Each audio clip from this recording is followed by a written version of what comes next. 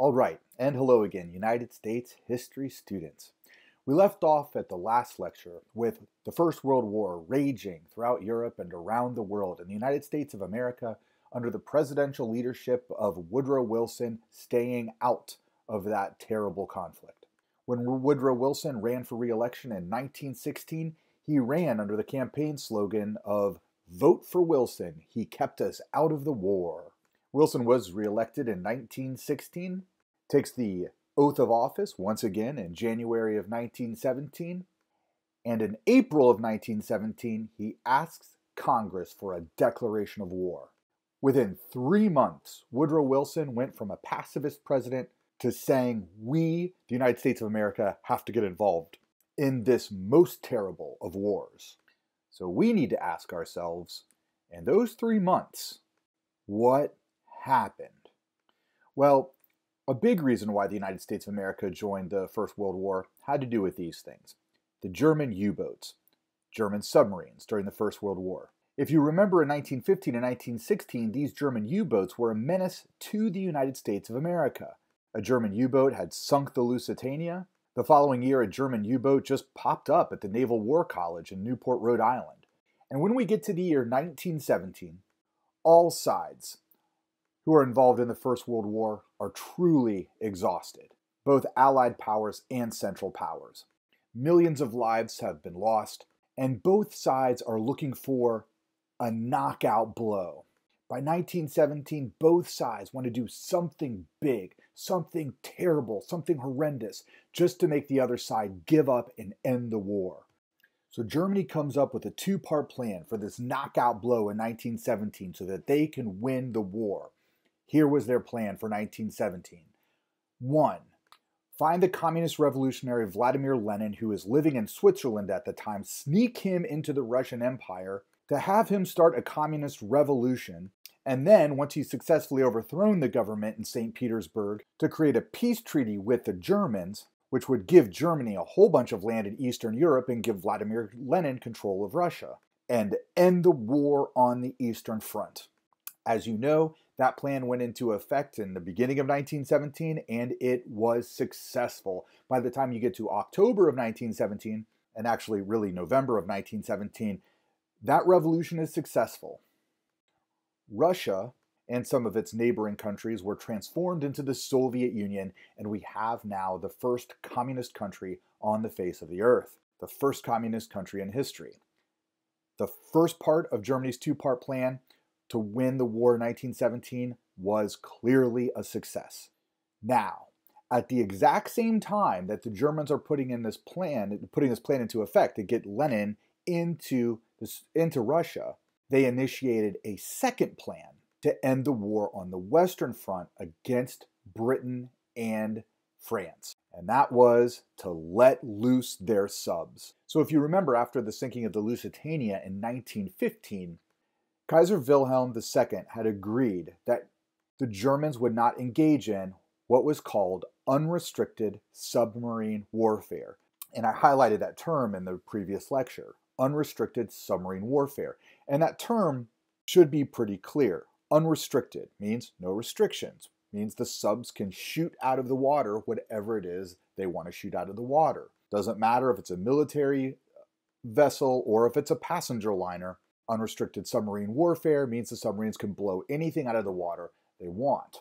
And the Germans really feel that this will help them win the war on the Western Front. And honestly, it might have had things gone a little differently. Britain and France are dependent upon their colonies. They're dependent upon resources being shipped into their countries. In order for the British to even fight, they've got to ship men across the English Channel into Belgium and France. If the Germans just unleash their subs and they begin blasting everything out of the water, merchant vessels, military vessels, even those passenger liners, this will probably bring Britain and France to their knees and they'll be forced to surrender. This might seem terrible and brutal, but the Germans would also say, you know what else is terrible and brutal? And I haven't talked about this yet in the lectures. Britain had blockaded Germany so that it couldn't import food, and more Germans were starving. So everybody's playing hardball at this point in time. Everybody's looking for this knockout blow. So for the Germans, their knockout blow is going to be unrestricted submarine warfare in the Atlantic. So that, paired with getting Lenin into Russia to start a revolution, this should win the war for Germany. But there was a problem with doing unrestricted submarine warfare, and that was keeping the United States of America out of this war. Because we Americans at the time, we were selling so much stuff to Britain and France and other European countries at this time. We were profiting so much off of this war that if the Germans let loose their subs, they're going to kill Americans. They're going to destroy American merchandise. And this might just get Americans involved in this war. Now, the Germans weren't that afraid of the United States at this time. In fact, the ambassador to Germany in Washington, D.C. had sent a letter to the German government in Berlin stating that Americans, by their temperament, were pacifistically inclined. We liked peace too much, and our primary interest was simply making money, so that there was no real fear in the United States of America joining this war. But there was still some concern that Americans may jump in. And if we did jump in, we'll jump in with a whole bunch of men and a whole bunch of resources. And that would make Germany winning the war on the Western Front more difficult. So in an attempt to keep the United States of America out of this war, here's what Germany did. The image that you're looking at here is the image of a telegram. Specifically, it is remembered as the Zimmermann telegram, named after the man who sent it, Arthur Zimmermann, who worked for the German government in Berlin, and he sent it to the German ambassador in Mexico, who was, of course, staying in the capital of Mexico, Mexico City. This telegram was intercepted by the British, and the British take a look at it, and clearly it is written in a numerical code. So British cryptologists get after it, and they break the code. And this is a fun image to look at if you're able to look at your screen right now. You see on the left-hand side of the screen the actual Zimmermann telegram, and it's written in code. And on the right-hand side of the screen are the notes that the British cryptologists took and how they broke the code. And as you start at the top of that image there on the right, you see the numbers and you see the words that are associated with the numbers. And the words are, of course, all in German, because it's being sent from the German government to the German ambassador in Mexico City. But as you get about halfway down, you start to see some words that you recognize, like Mexico, Texas, New Mexico, Arizona. Clearly, this secret message sent from Germany to Mexico involves states in the American Southwest that border the country of Mexico. And let's remember, in the 19-teens, the United States doesn't really have a great relationship with Mexico. Remember that we invaded Mexico in 1914. So here's the letter as a whole that was decoded by the British and sent to the Americans. And look at what it says. And remember, this letter was sent from the German government to the German ambassador in Mexico City. They wrote, "We intend to begin on the 1st of February unrestricted submarine warfare. We shall endeavor, in spite of this, to keep the United States of America neutral. In the event of this not succeeding, we make Mexico a proposal of alliance on the following basis: make war together, make peace together. General financial support and an understanding on our part that Mexico is to reconquer the lost territory in Texas, New Mexico, and Arizona. The settlement in detail is left to you.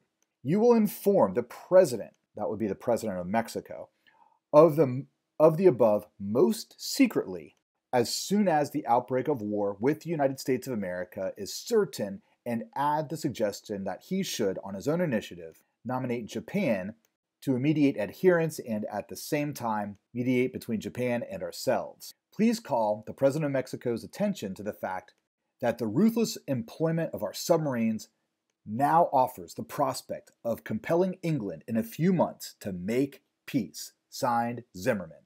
So this is what Germany was encouraging Mexico to do. Germany knew the whole history of conflict between the United States of America and Mexico. Anybody who knows their history, especially the history of the 19th and 20th century, knows that there is conflict between the United States and Mexico. Specifically in the 1840s, when the United States of America, under the Polk administration, pretty much prompted a war, provoked Mexico into a war so that we could take areas in the American Southwest, specifically parts of Texas, New Mexico, and Arizona, away from or away from Mexico and make them ours. Germany now tells Mexico, you can get it back. Invade the United States of America. When we unleash our subs, you attack the United States of America. That'll keep America out of the war, and we will also support you. Okay. Now, this letter does reach Mexico City, and the Mexican government is informed about this initiative. But at the same time, the letter was deciphered by the British, and the American government is informed of this. So a few things about the Zimmermann telegram. First of all, there's some conspiracy theories around the Zimmermann telegram that the British made it up in order to get the Americans involved in the war and come and help them. That seems to be untrue because Arthur Zimmermann never denied sending it. Also, Mexico, did they consider this? Well, yes, they did consider it, but after review, they decided that there's no way that their Mexican military could ever defeat the United States military, and a campaign, an invasion into the United States of America might ultimately end in disaster for Mexico, so they decided not to go through with it. But the American people are informed of this. Here's a funny little cartoon from the time.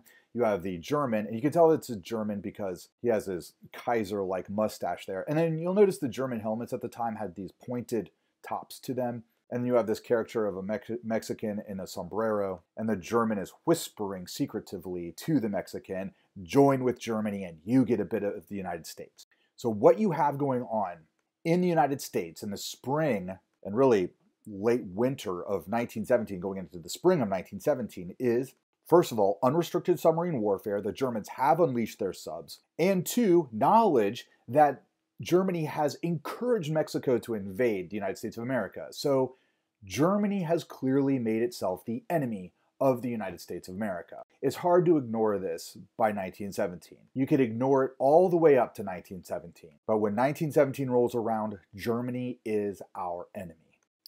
So on April the 2nd, 1917, President Woodrow Wilson speaks before a joint session of Congress, asking them for a declaration of war against Germany. So this man who has pledged peace for the previous, nearly 3 years now, is now saying that the United States of America must enter the war. What was his rationale?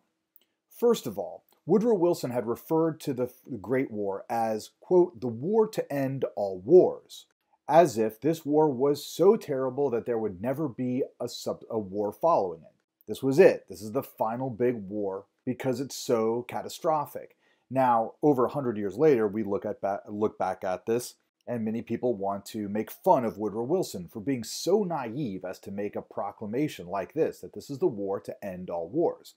But truly, there had been nothing so catastrophic as the Great War at the time that it was happening. And when you had millions upon millions of people dying, there was first of all the sense that this might be it. This is the last great war. We will never do anything like this for at least a long, long time to come ever again.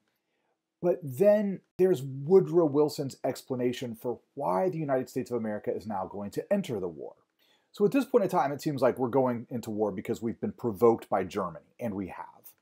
But Woodrow Wilson, our very intellectual history and political science professor turned president of the United States, gives us a reason for fighting. Wilson proclaims that the world must be safe for democracy. The world must be made safe for democracy. This is why the Americans are going to fight. We are going to go into Europe. We're going in to fight along with the allies, which are Britain and France, which are also democracies. We're going to fight against empires like the Austro-Hungarian Empire, like the German Empire being the big one we're going to fight against. And then we are going to force them to become a democracy. And when we do that, that will make the Great War, the First World War, the last great war in history. Here's Wilson's logic for this. This war was caused by a handful of individuals in governments These people were not democratically elected. They were working for some sort of monarch, usually an emperor. Germany had an emperor, Russia had an emperor, Austria had an emperor. These individuals who started the war were not democratically elected. So Wilson's vision is this. You create a world where you force everybody to be a democracy. So you liberate the people of the world. Once you do that, and then you have a situation like we have in the United States of America, where the people's representatives control the military, then you will significantly reduce the chances of a massive war like this ever happening again. So another way of thinking about this is like this. If the countries in Europe had all been democratic in the year 1914, would World War I have actually happened? Did the people want this war? Wilson believes no. Your ordinary, everyday people in Germany, France, Britain, Russia, nobody would have really cared about the assassination of the Archduke Franz Ferdinand, and they would have left that to be a quarrel between the Austro-Hungarian Empire and Serbia. So this is why the United States of America is going to fight in the First World War. It was for reasons of idealism. The United States is not going to fight to try to acquire anything. We are going to fight to create a more peaceful world. So this is our purpose for fighting in the First World War, according to Woodrow Wilson. We're going to go in, we're going to win this war, we're going to help Britain and France win this war, and we're going to create democracies in Europe. We're going to make the world safe for democracy. What we are not going to be fighting for is any additional territory. Does the United States want any land in Europe? No, we don't want to conquer Europe. What about money? Do we want money? Do we want to extract funds, war reparations from Germany? No, we do not. We're not going to fight for land. We're not going to fight for money. What are we fighting for? We're going to fight to liberate the people of Europe. We are going to make the world safe for democracy. So this is our idealistic reason for fighting the First World War. Now, here's another reason why we are going into the First World War that was really unbeknownst to most Americans in the year 1917. This wasn't really reported to the American people until the middle of the 1930s. And it was a congressman from North Dakota named General Nye who presented his Nye report to Congress in the 1930s. And the Nye report identified the significant economic motives that the United States had for going to war. Now, if you remember, in the previous lecture, I talked a lot about how the American economy was doing great during the First World War. Because first of all, we had manufactured a lot of guns and a lot of bullets, and we'd sold them to European countries, but mostly to Britain and France. And then Britain and France went into debt, and they took out loans from American banks. So by the time we get to 1917, the loans that we had lent to European countries had grown significant. First of all, because we were being neutral, we lent to both sides. We lent money to both sides, both the Central Powers and the Allied Powers. But we lent a lot more money to the Allied Powers, as you see on this slide here. The United States of America, between 1915 and 1917, loaned to Germany $27 million, and that's $27 million in 1917 dollars. But Britain and France, we had loaned $2.3 billion. So, okay, so what? What does this mean? Well, it means this. If Germany's two-part knockout plan for 1917 proves to be a success, and Britain and France surrender to Germany, what then happens? Well, it means these banks in the United States, which had lent all of this money to Britain and France, they're likely not getting their money back. These banks then lose $2.3 billion, and that's $2.3 billion in 1917 terms. I just looked it up. It would be around $47 billion today. We lose that money. The American banks lose that money, which means that likely the United States of America will enter into a major depression if the Allies lose this war. So there was this economic motive to get the United States of America involved in this war. Now, what this means is this. The United States of America says we're not fighting for money, and we're not. But this will influence Britain and France at the end of the war. to demand money from Germany, and they have to demand money from Germany so that they can begin the process of paying back the United States of America. Okay. Now, not a lot of Americans know that this is going on in 1917, but all Americans are pretty aware of the fact that we are now changing our tune significantly. How do we shift from being a culture of isolationism to a culture of war? So in other words, how does the United States government change the culture of our country from being isolationist, meaning we mind our own business? And isolationism was an important term in the 19-teens. It's an important term that you should know to understand the culture of the United States prior to the declaration of war in April 1917. We were an isolationist country. We wanted to mind our own business. How does the government change our culture from being a country of isolationism to a country of interventionism, where we're getting involved, where we're participating in this war? In other words, much more simply, how do we go from peace to war? How do we make that transition? So the United States government was very proactive in changing the culture of the United States of America. First of all, there was a major propaganda campaign that happened in the United States of America. We need to inspire young men, specifically men between the ages of 21 and 30, to register, or simply just to outright enlist in the armed forces, or to register for the draft. And I'll talk about the draft here in a second. But we had to inspire Americans to fight. And so there was a massive government-funded propaganda campaign beginning in 1917. So what is propaganda? Well, a general definition of propaganda is this. Propaganda is biased or misleading information used to promote a particular political cause. Now, in the case of the First World War, there was some misleading information. I'll talk about that here in a second. But really, the word to focus on here in 1917 is bias. And the bias is pro-war. War is good. We need to fight. Part of, especially if you're a young man, your manhood as an American depends on your willingness to fight for your country. So this very famous image that you see here on the screen right now of Uncle Sam pointing his finger at you saying, "I want you for the United States Army," this image comes out of 1917. It was an artist, and the artist's last name was Flag with two G's. I've always thought that was kind of ironic. He created this, which is probably the most famous propaganda image in the entirety of American history. The point of the propaganda is, of course, to inspire young men to enlist in the armed services and be willing to fight for their country. We're creating a country that supports war out of a country that, not but a few months before, was a very pacifist country.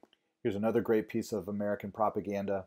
Again, the point of propaganda is to manipulate you emotionally, and especially as a young man, to really make you feel that you are less of a man if you do not fight in this war. So here's a great poster that clearly focuses on your manhood. It's a picture of a young lady dressed up in a sailor's uniform, declaring how she wished she were a man, because if she was, she'd join the United States Navy. And then, of course, the other piece of propaganda, or the other type of propaganda, which would be misleading information, would relate to demonizing the enemy. So we're going to fight the Germans. So the Germans are going to be portrayed in American propaganda, just like they were in French and English propaganda earlier in the war, as these barbaric monsters. And this all started with, the German invasion of France through neutral Belgium, and then what transpired between the Belgian civilians and the invading German army. And so the portrayal of the Germans as monsters. And this was not hard to do in 1917 because the Germans were doing truly terrible things to the Americans. Unrestricted submarine warfare, encouraging Mexico to invade. Now, so far what I've shown you is, in terms of propaganda, are the posters that were made by the United States government. And hey, if I could just talk about this one particular poster right here with the evil German attacking us out of a trench with his bloody fingers. Notice that this poster is an advertisement for American citizens to buy Liberty bonds. This was a way of helping to finance the war. A war bond, there's a major war bond effort that happened in both World War I and World War II. One way you can think of it is an investment in the United States government during wartime. So you give money to the United States government, we win the war, and then there's a return on your investment. So Liberty bonds, war bonds.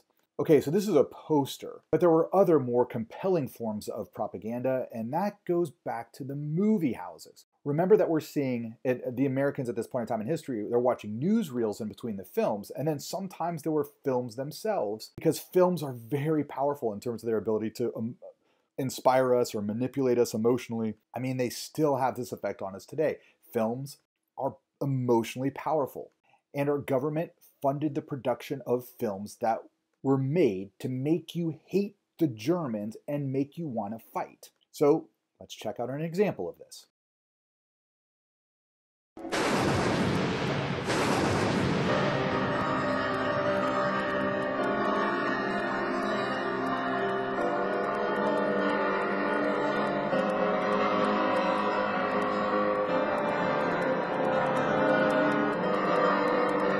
To stiffen the will to win, mass propaganda was used for the first time. This propaganda, they told us about them killing women and children and one thing and another. They had a lot of propaganda about that there. The Hun, you know, they called him. And how he'd go through these villages when he'd capture them and kill all the people off and that there. That's the stuff that they told us. To feed you up to get you mad, I guess. Atrocities alleged to have been committed by the Germans in Belgium were presented in melodramatic form.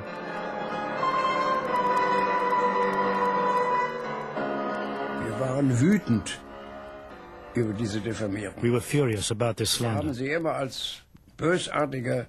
We always said that it was evil propaganda, and we felt that we Germans were powerless to answer back. Entsprechender Form antworten konnten.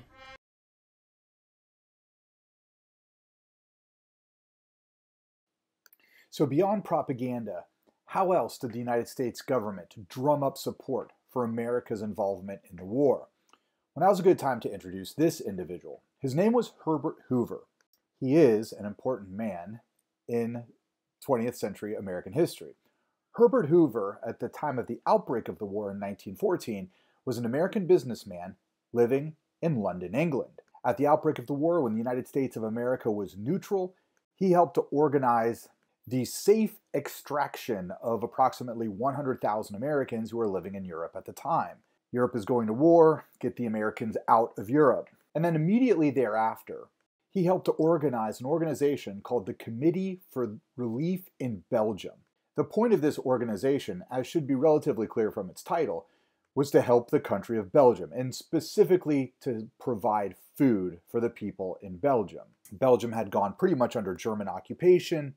The Germans didn't have enough food for their own citizens and their own soldiers, so there was not a lot of concern at all for the Belgian civilians. So what Herbert Hoover did was organize this Committee for Relief in Belgium, in which he got international food donations that would be brought into German-occupied Belgium. Now, this means that you've got an American businessman who's created an organization that's going to get food into Belgium. This means that all sides had to recognize Herbert Hoover's Committee for Relief in Belgium, which means this organization had its own boats, it had its own trains, it had its own flag, it had its own transport vehicles, trucks and such. It pretty much was a republic of philanthropy. Its own organization, not connected to or working for any country, to help save the people of Belgium.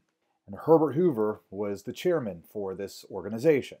When World War I breaks out, or rather when the United States of America joins World War I, then Herbert Hoover goes to work for a new organization called the United States Food Administration. And the goal of the U.S. Food Administration, which, by the way, don't confuse the U.S. Food Administration with the United States Food and Drug Administration. Don't confuse it with the FDA.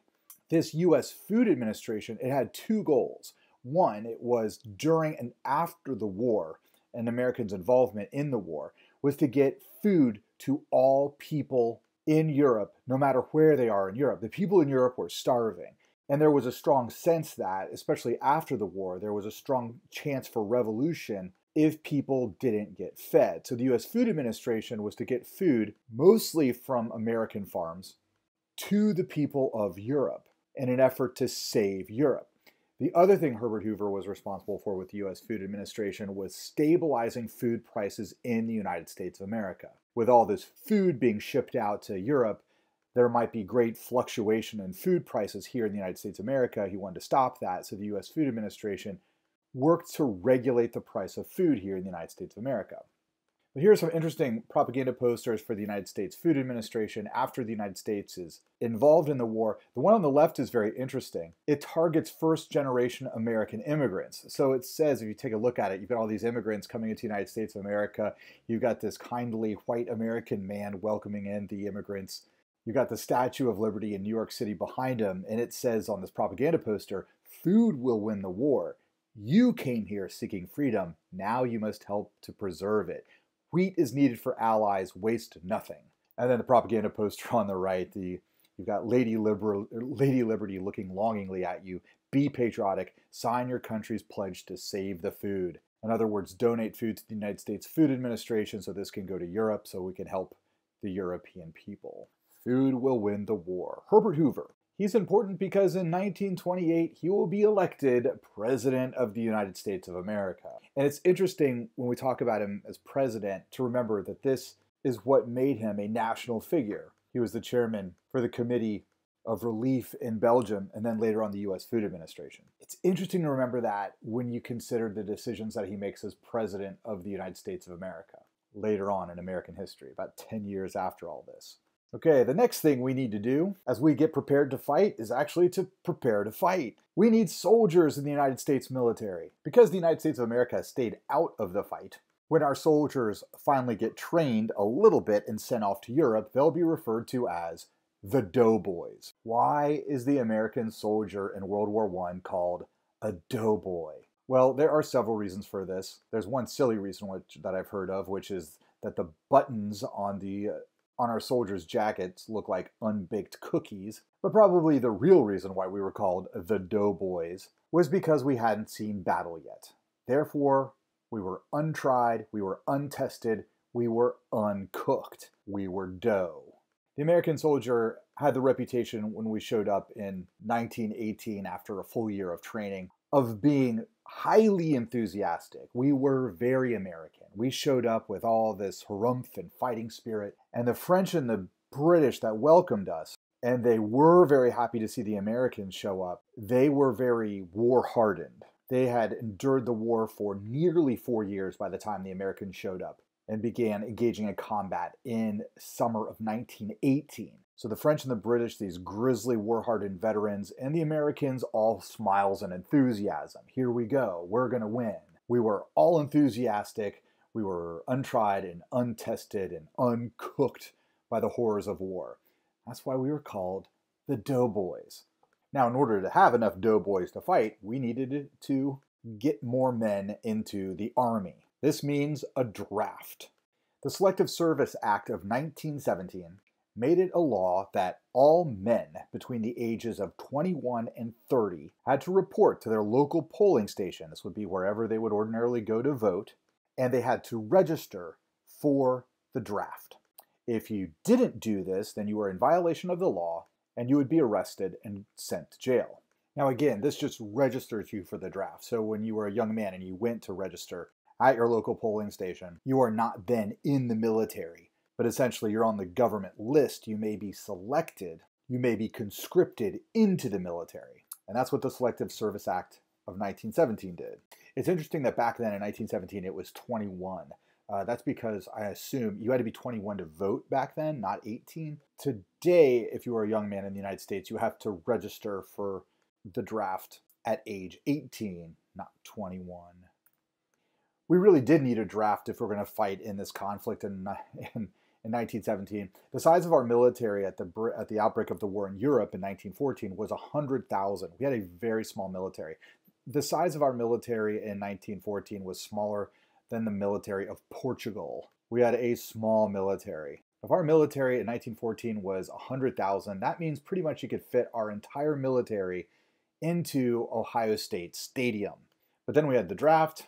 4 years later, the size of our military was 4 million in 1918, so we grew significantly. Now this number will plummet again after the war because once the war is over, first of all, as a soldier, you're done. You break off all ties to the military, they break off all ties to you, and we return once again in the 1920s to being mostly an isolationist country. Here is an image of the draft lottery in the year 1917. There will be drafts like this in American history during World War I, World War II, the Korean War, and the Vietnam War. We will spend a lot more time talking about what the draft was like during the Vietnam War, because that draft had profound cultural consequences. In 1917, when we raised our army, 30% of our army was volunteers, which is a pretty significant number considering, whatever 30% of 4 million would be. That's a lot of young men that volunteered their service. But 70% of our military ended up being drafted. The previous draft in American history happened during the Civil War, which was half a century before the First World War. The big difference between the First World War and the Civil War was that during the Civil War, if you got drafted and you didn't want to go, you could pay for a substitute. So that was a way, if you were rich, you could get out of fighting. The clause for hiring a substitute to fight for you was removed with the Selective Service Act of 1917. You can now no longer pay for somebody else to go and fight for you. All right. And as we continue to talk about how America evolved from an isolationist country to a country that is going to participate in this war, it is important to know that there were a great number of Americans who still did not want to fight in the First World War. And there was some public criticism of the United States government and Wilson in particular. So Congress passed laws to intimidate people from speaking out against the United States government or doing anything to reverse America's course of action in going to war. So there were the very famous Espionage and Sedition Acts of the First World War era. So espionage, let me just define these two terms. Espionage. Espionage is a fancy word that means spying. So if you're talking about espionage, you're usually talking about spying. Sedition means to speak out to encourage a rebellion or a revolution. So espionage is spying. Sedition is speaking out to encourage a revolution. So here are the Espionage and Sedition Acts of the late 19th teens. So there were actually two different pieces of legislation. The first one comes out in 1917. The Espionage Act of 1917 broadly said that it was illegal to interfere with the war effort. So it's become clear to us that there were German spies in the United States prior to the war. They're still here now. And these are American citizens who have become agents for the German government. So the Espionage Act of 1917 would stop these individuals, or any individuals, from doing anything that would interfere with the draft or with the development of our military to fight in the First World War. Now, more specifically, there was the Sedition Act of 1918. This was a little bit more direct and controversial. So the Sedition Act of 1918, this made it illegal to publicly use language that was, quote, disloyal, profane, scurrilous, or abusive toward the United States government and our involvement in the First World War.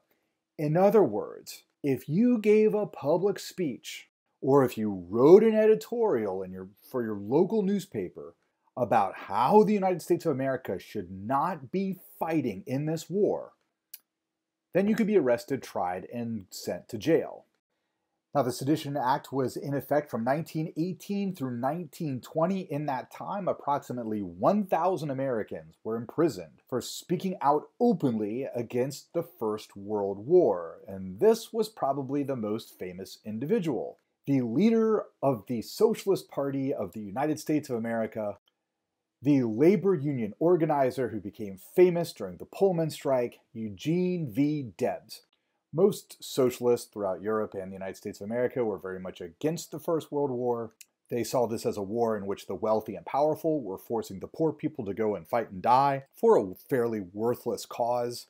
Debs was openly outspoken about how the United States of America shouldn't be fighting in this war, and how this war overall was a very stupid war, so he was placed on trial for violating the Sedition Act of 1918, and he went to jail, where he ran for president In the 1920 election, Eugene V. Debs ran for president 5 times as the candidate for the Socialist Party of the United States of America. He, of course, never got elected. However, in 1920, he still received just under 1 million votes, 919,799 votes from around the United States of America. That was 3.4% in 1920.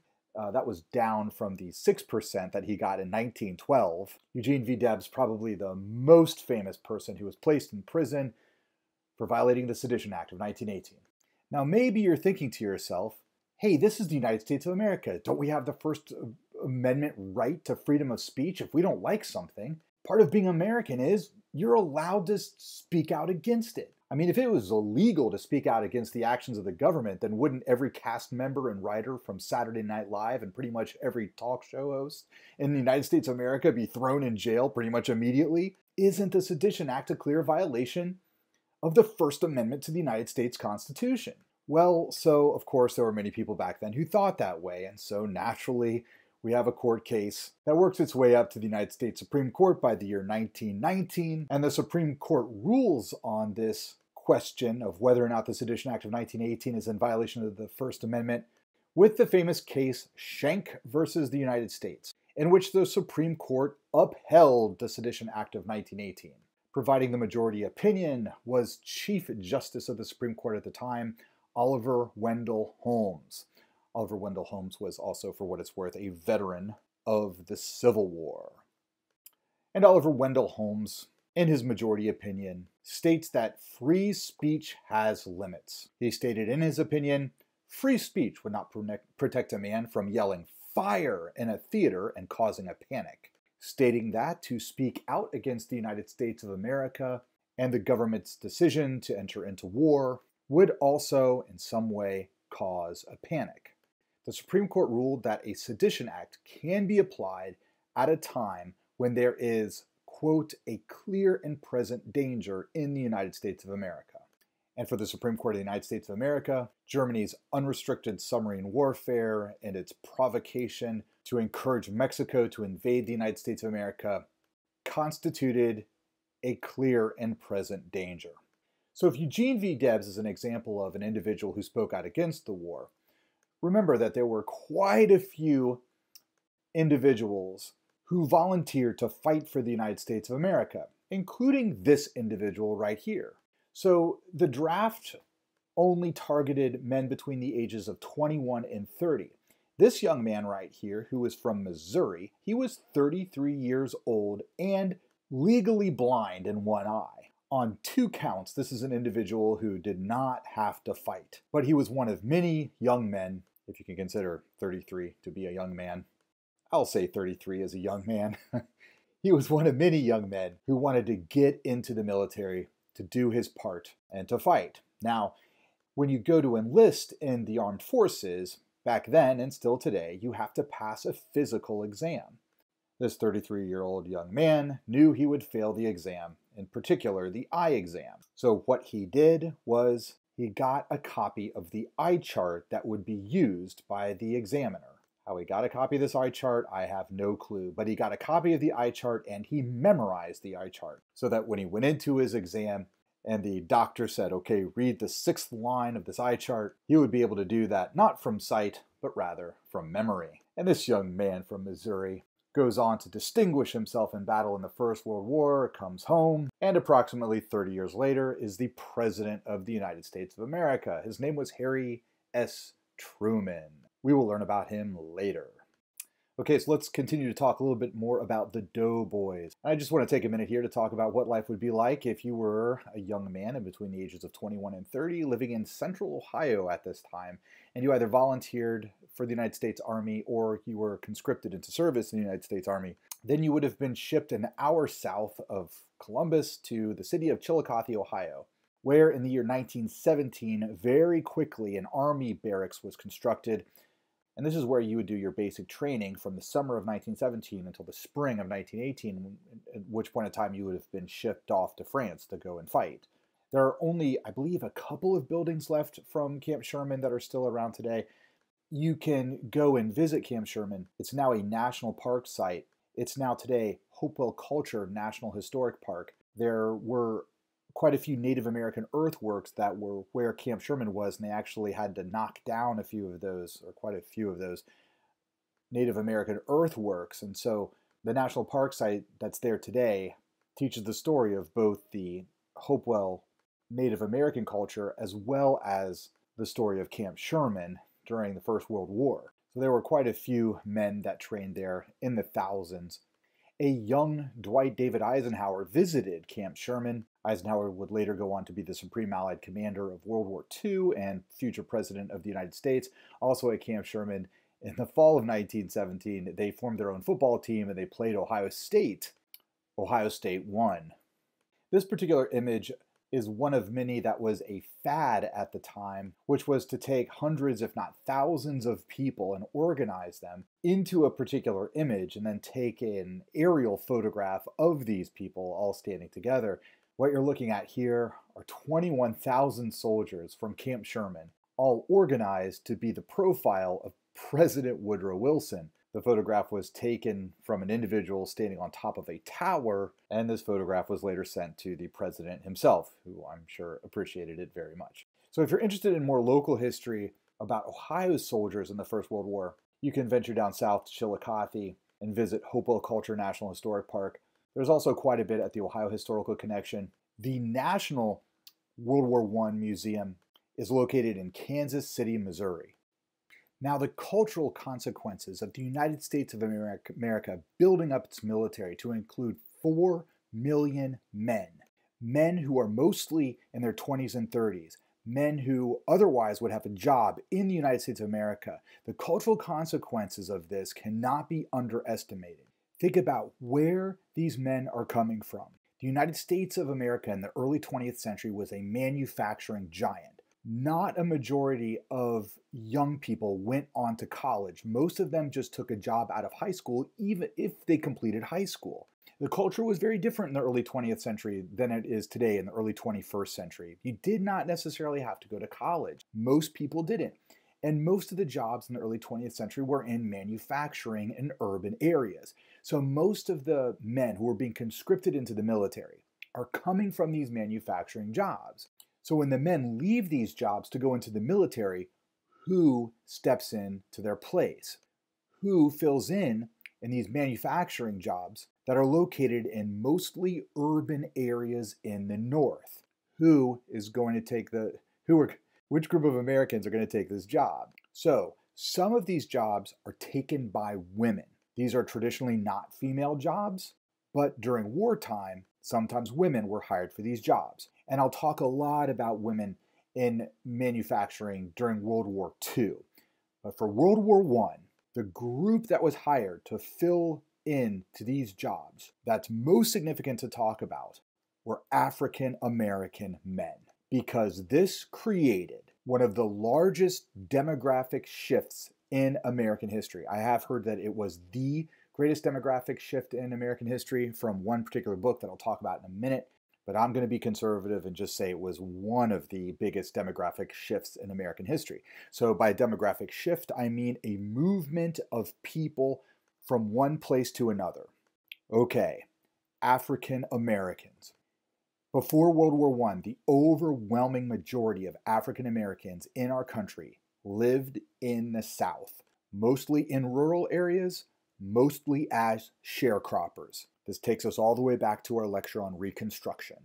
In between the Reconstruction era and before the advent of World War I, most African Americans lived in rural areas in the South and were sharecroppers. It's important to remember that they lived segregated from whites and oppressed by the greater white society. There were Jim Crow laws that forced them to be segregated and deprived them of economic and political opportunities. This was reinforced by the 1896 Supreme Court case, Plessy versus Ferguson. And so African Americans in the South were legally oppressed people.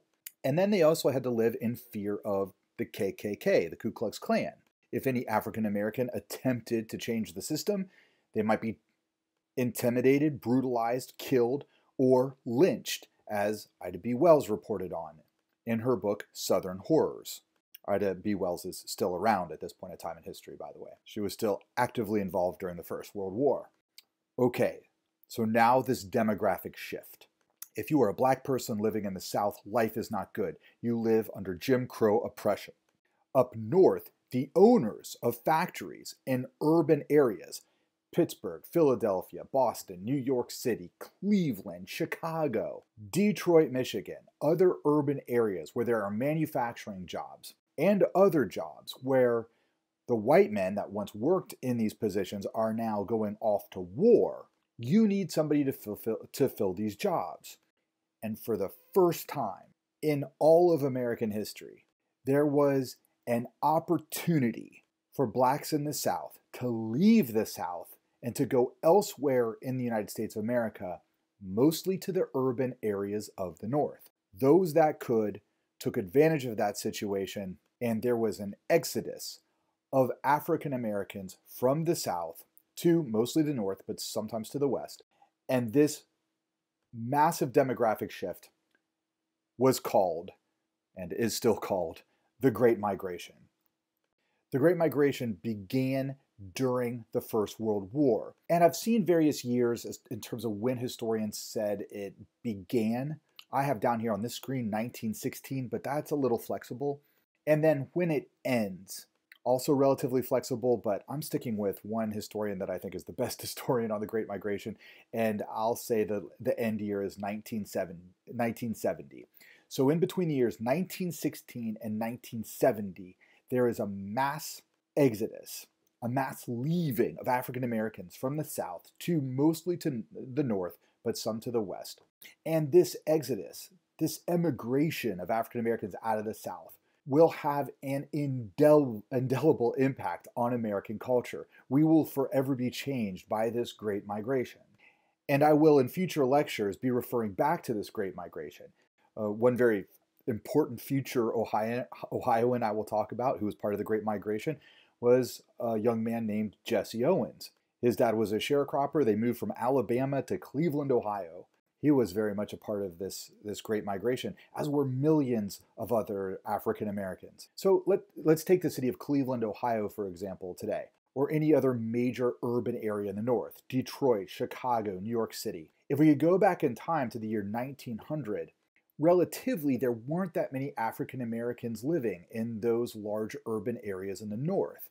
But then, starting in the 1920s, there were significant African American neighborhoods that started developing in the North. Now, as you hear this story, it's easy to oversimplify it and to think that, well, the reason why African Americans were moving to the South, to the North, from the South to the North, was because there was less racism in the North. And of course, in the South, you had the KKK and Jim Crow and all of that. Please understand that that is a very superficial and largely inaccurate description of what African Americans experienced, because there were not a lot of white people up in these northern urban areas that were going to welcome a massive influx of African Americans into their neighborhood with open arms. African Americans met a lot of resistance in the North. They were invited to come and take these manufacturing jobs. These African American men were invited from the South to the North to take these manufacturing jobs because many of the factory owners could justify paying them less because they're black. And then when they moved into neighborhoods, because they were black, they were charged higher rent. Frequently, African Americans would establish their own neighborhoods within the major metropolitan areas, like the south side of Chicago, or in Manhattan, the neighborhood of Harlem. And these particular neighborhoods became synonymous with black and these being black neighborhoods. And as these neighborhoods were transformed from being predominantly white to being predominantly black, this transformation didn't always go smoothly, and sometimes there were even race riots that erupted in the North. So it's not like African Americans were moving from a place where there was all of this racism to a place where there was no racism. There's racism everywhere, but outside of the sharecropping system of the South, there was elsewhere in America the beginnings of economic opportunity, or what was perceived or hoped for would be economic opportunity. So this was the Great Migration, one of the greatest demographic shifts in American history. It certainly has this incredibly indelible, powerful impact on American culture. We would be a very different country if the Great Migration did not happen. And it happened in part because of the First World War. In the year 2010, the American journalist and historian Isabel Wilkerson published the book The Warmth of Other Suns. This is the only significant book that I've read on the Great Migration. It's probably the greatest book on the Great Migration. It's certainly the most celebrated and significant in recent American history. This book is a fantastic book of nonfiction. Isabel Wilkerson, the author, she collected all of these stories of African Americans who fled the South and to different places in the North. And then part of her research was retracing their journeys, actually doing what they did, traveling from the South to wherever it is they went, so that she could tell their stories as precisely as possible. And one thing that I certainly took away from The Warmth of the Other Suns is just how difficult that journey was. Even as horrible as things were in the South, it's a daring thing. It's always a daring thing, no matter who you are, to sell your home, quit your job, and try to make a break for it in hopes for a better life. I mean, just like the stories of immigrants coming to the United States of America, how daring and bold of a move that was. In this book, The Warmth of Other Suns, you really get a strong sense of how daring it was for many African Americans to leave everything that was familiar behind and go to, really what felt like a foreign country. Another person who participated in the Great Migration was the jazz musician Louis Armstrong.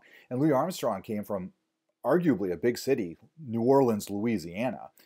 But he went from New Orleans, Louisiana to Chicago, and he got off the train in Chicago, looked at all these skyscrapers all around him. For him, it was a completely different world. He was a young man. He was scared to death. He's got to find a home, get a job. Now, lucky for Louis Armstrong, he was a very young man, and he was single. The Warmth of Other Suns tells the stories of families. They've got to make this trip. They have to survive this trip, which is going to last several days for most of them, be it on train or in a car or on a bus. They've got to get north, find a home, find someplace to live, and find food, money. This is the story of the struggle of survival. Isabel Wilkerson tells the story of one man who got in trouble with the law. He was afraid the KKK was going to kill him. So he literally had himself wrapped in a box and mailed up north. This man literally was curled up in a wooden box with a few holes to breathe out of, all for the hope of a better life. This is an amazing book if ever you're interested. All right, so now that we've got this huge army that we're building up, it takes them 1 year to train them. So we declare war in 1917, but we're really not shipping any soldiers over, at least not en masse, until 1918. But then how do we get them across the ocean? After all, the Germans have U-boats. They've already declared unrestricted submarine warfare. What's to stop the Germans for just bang bang shooting all these boats out of the Atlantic and sinking all of our soldiers that we've spent a year to train?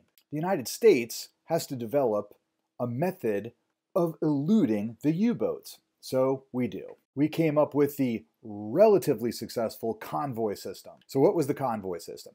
The convoy system worked like this. We had groups of boats that traveled together. So we're not going to have single isolated boats going out into the Atlantic alone. No way. They're going to travel in groups. Traveling in groups is good because if a U-boat shows up and daringly tries to strike at one of our boats, we've got several other boats that can fire back at the U-boat. So traveling in packs is going to work for the United States of America.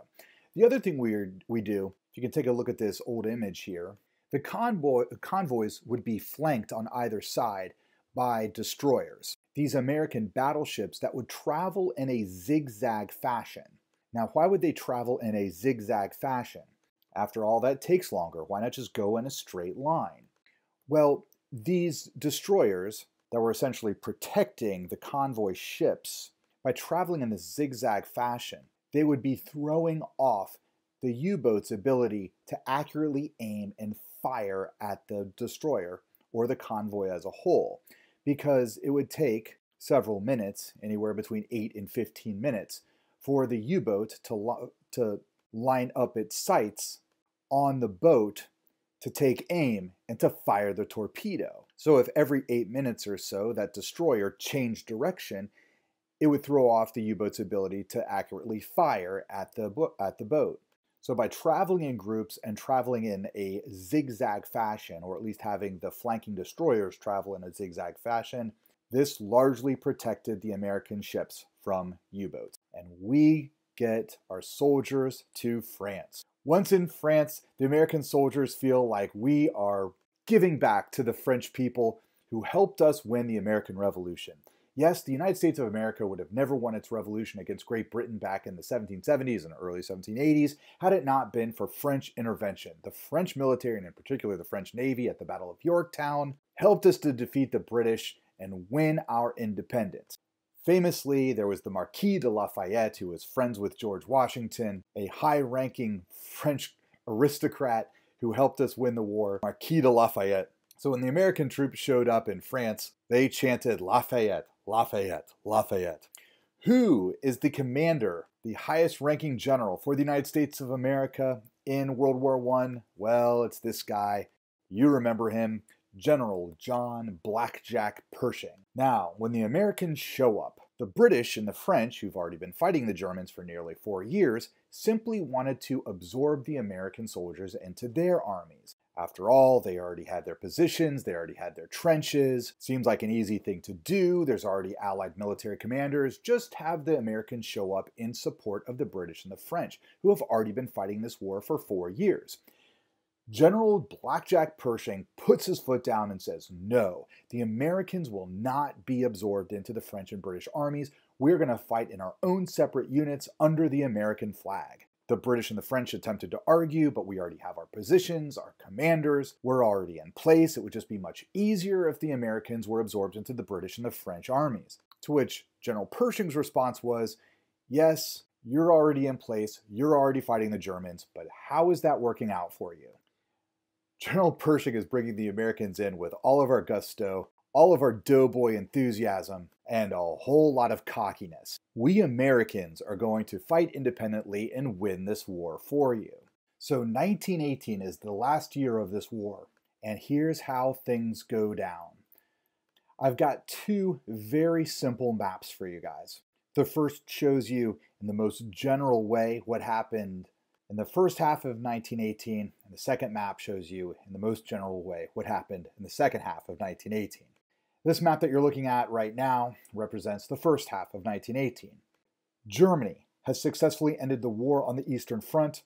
The Treaty of Brest-Litovsk, ending the war with Russia, was signed in November 1917, after the successful Communist Revolution. So, throughout the end of 1917 and the beginning of 1918, Germany is going to try its best to win this war. Who cares that the Americans have declared war and that they are now involved? The Germans don't believe the Americans can fight. The Germans are going to send all of their resources, all of their men to the Western Front. And in the spring of 1918, Germany is going to launch the Spring Offensive. They are going to let loose hell on the Western Front. And they do. Beginning of spring of 1918, there is no more trench warfare. This war is now moving again, and the Germans are winning. At the beginning of summer of 1918, they've pressed all the way into France. They're within 30 miles of the capital city of Paris. They are so close that the German artillery can hit the suburbs of Paris. They are so close that 1 million Parisian citizens run away from the city. At this point in time, it seems like Germany is going to win this war. But there's 2 things that are going on that are undermining Germany's ability to win. One is that the German people are starving. There's a sense that within Germany that this war is futile. Even if they do win, what is to be gained? And inspired by the Russian Revolution, there are now communist revolutionaries in Germany trying to overthrow the government there. It doesn't matter when in history you are after the middle of the 19th century. Whenever you have a communist revolution, it's always because you have the majority of people living in poverty. and wealth being concentrated in the hands of a minority, and there being no middle class. And that was the situation in Germany. There were so many people living in poverty, and there was so much of a loss of life. There was so much desperation among the German people that they were, when you get to the summer of 1918, and especially into the fall of 1918, you have communist revolutionaries springing up throughout Germany, in particular Berlin and the big German city in the south of Germany, Munich. So that's undermining Germany's ability to win, is this revolutionary activity that's happening within Germany. And then the other thing is the United States of America. We've shown up. So beginning late summer of 1918, and here's the second map with a second arrow, the Allies are attacking Germany. The front begins to move again, and this time Germany is playing defense. Germany is retreating until we get to November of 1918, when the Allied armies have made it to the Rhine River on the western border of Germany. And now the German government has to make a decision. Do we continue to fight on German soil, or do we just give up? This change in direction, this shift from Germany winning and getting so close to winning, 30 miles from Paris, to Germany now losing and retreating back rather quickly, our country can take a lot of credit for this. That and the fact that there were communist revolutionaries within Germany at the same time. The most significant offensive, it was more than just one battle, it lasted from September into November, was the Meuse-Argonne offensive. This was the major battle that the Americans waged against the Germans.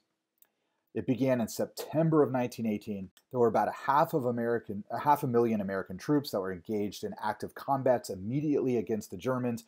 There were 26,000 American deaths in this one offensive, over 120,000 casualties. This would be about half of the deaths that Americans would lose in the entirety of the First World War, was during the Meuse-Argonne offensive. One impressive statistic that I learned just a couple of years ago for the 100th, the centennial of the Meuse-Argonne offensive, so I learned this in 2018, the opening salvo of the Americans, we fired at the Germans in 1/2 of an hour, the exact same amount of artillery that America used in the entirety of the Civil War, North and South combined. So in other words, the number of cannonballs and bullets that we fired in the entirety of the American Civil War, we fired that at the Germans within a half an hour with the opening salvo of the Meuse-Argonne offensive in 1918.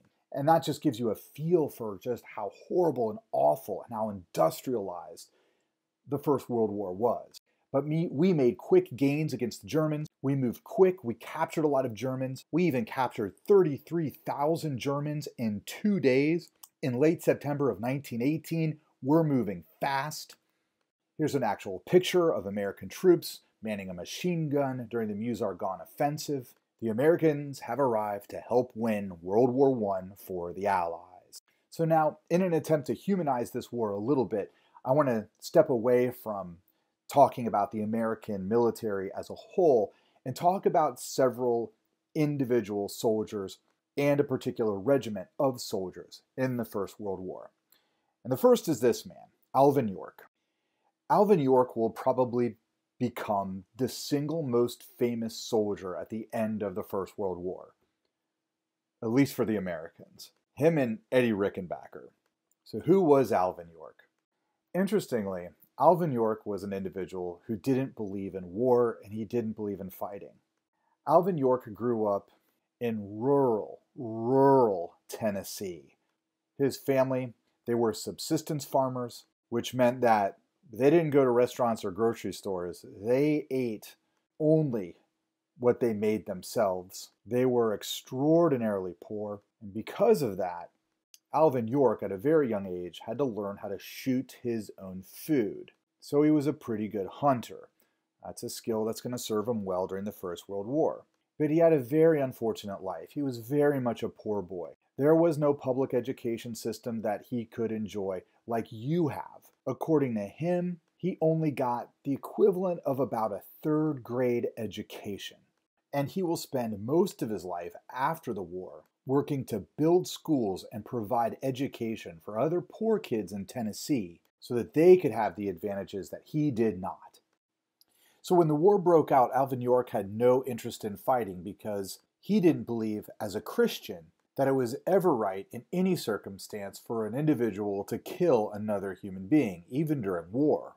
Alvin York was a very religious man. He wasn't always religious. As a young man, he was a little bit of a hellion.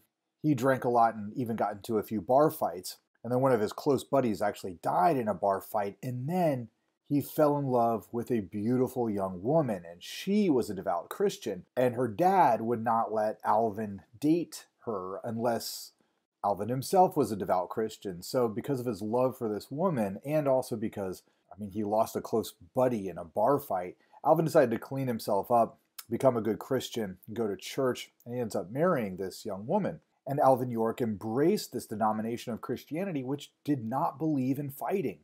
But when 1917 rolled around, he did his duty. He registered for the draft, and he was drafted into the military. He went to basic training, which was a little bit of culture shock for him because he'd only lived in rural Tennessee. And when he's in basic training, he's in with all these immigrants from the big cities. He's feeling weird about this war. He doesn't want to go and kill anybody. And his superior officers at basic training actually allowed him to go home and really to think about if he wanted to fight in this war or not. He actually had the opportunity to back out. So he actually spends a lot of time in prayer, talking to God, and he decides that it's his duty as an American to fight in what he believes is a good cause. So he decides ultimately he will fight. And Alvin York was in the Meuse-Argonne offensive in October of 1918, and it was the job of his unit to attack German machine gun nests, and so they were charging up this hill to capture German machine gunners. They were expecting for American artillery behind them to cover them, to fire into the German line, to hopefully kill the Germans before they got there, but something went wrong and the American artillery wasn't firing, so Alvin York's brigade, they're charging up under heavy German fire. The commander of Alvin York's unit, he got killed, and so York assumed command, and he led the charge. They took the Germans by surprise, and Alvin York's skill as a hunter in rural Tennessee helped him out here. When the Germans attacked him, he was able to one by one fire shots off to pick them off. Supposedly, Alvin York killed around 25 Germans, surprised the rest, and captured 132 Germans. And for this act of heroism, of assuming command when his superior officer was killed, leading a charge into battle, greatly outnumbered, killing 25 Germans, capturing 132 of them, Alvin York was awarded the Medal of Honor and quickly became a distinguished hero when he came back home.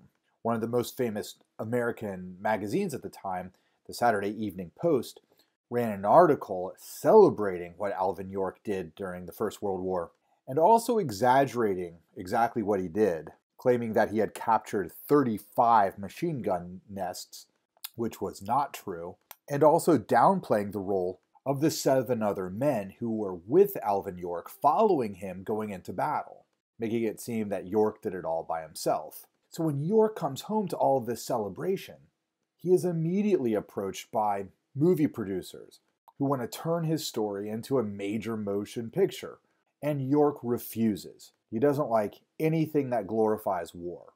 However, he does use his fame and his celebrity status in his local community of Tennessee to create a philanthropic organization to build schools to provide the poor people of Tennessee with an education. But then 20 years later, in the early 1940s, he finally allows for a Hollywood film to be made about his life and his actions in the First World War. The name of the movie was called Sergeant York. Alvin York personally said, "I want to choose the actor who plays me," and he chose an actor, a very famous actor by the name of Gary Cooper, and York served as an advisor on the film. York was granted a whole lot of money for this film, the majority of which went to, you guessed it, the schools for the poor children of Tennessee. York didn't have much of an education himself. Again, before he went to the First World War, he had a 3rd grade education. After the war, he completed his education and also got a teaching and administrative license so that he could both teach classes and run schools. And that's a brief overview of the famous World War I life of Alvin York. So now let me move on to a particular regiment from the First World War. This is the 369th. They were an all African American unit. Their nickname was the Harlem Hellfighters. So African Americans during the First World War. Blacks were allowed to be in the United States Army. However, they were in their own separate all-black regiments. They were all under a white commander, and usually they were given subservient assignments, such as being cooks, or setting up or striking camps, or cleaning latrines. So the racism in the United States of America was reflected in the structure of the military. The blacks were serving the whites in the early 20th century. But the 369th found itself in a very different position, and here's why. So you remember when the United States military shows up in France, and General Pershing says the Americans are going to fight on their own. We are not going to be absorbed into the French or the British military. We're going to do our own thing. That was mostly true, except for the 369th. General Pershing gave the 369th All-Black Regiment to France. The 369th asked for active combat duty. The French gave it to them. The 369th are going on the front lines to face the Germans.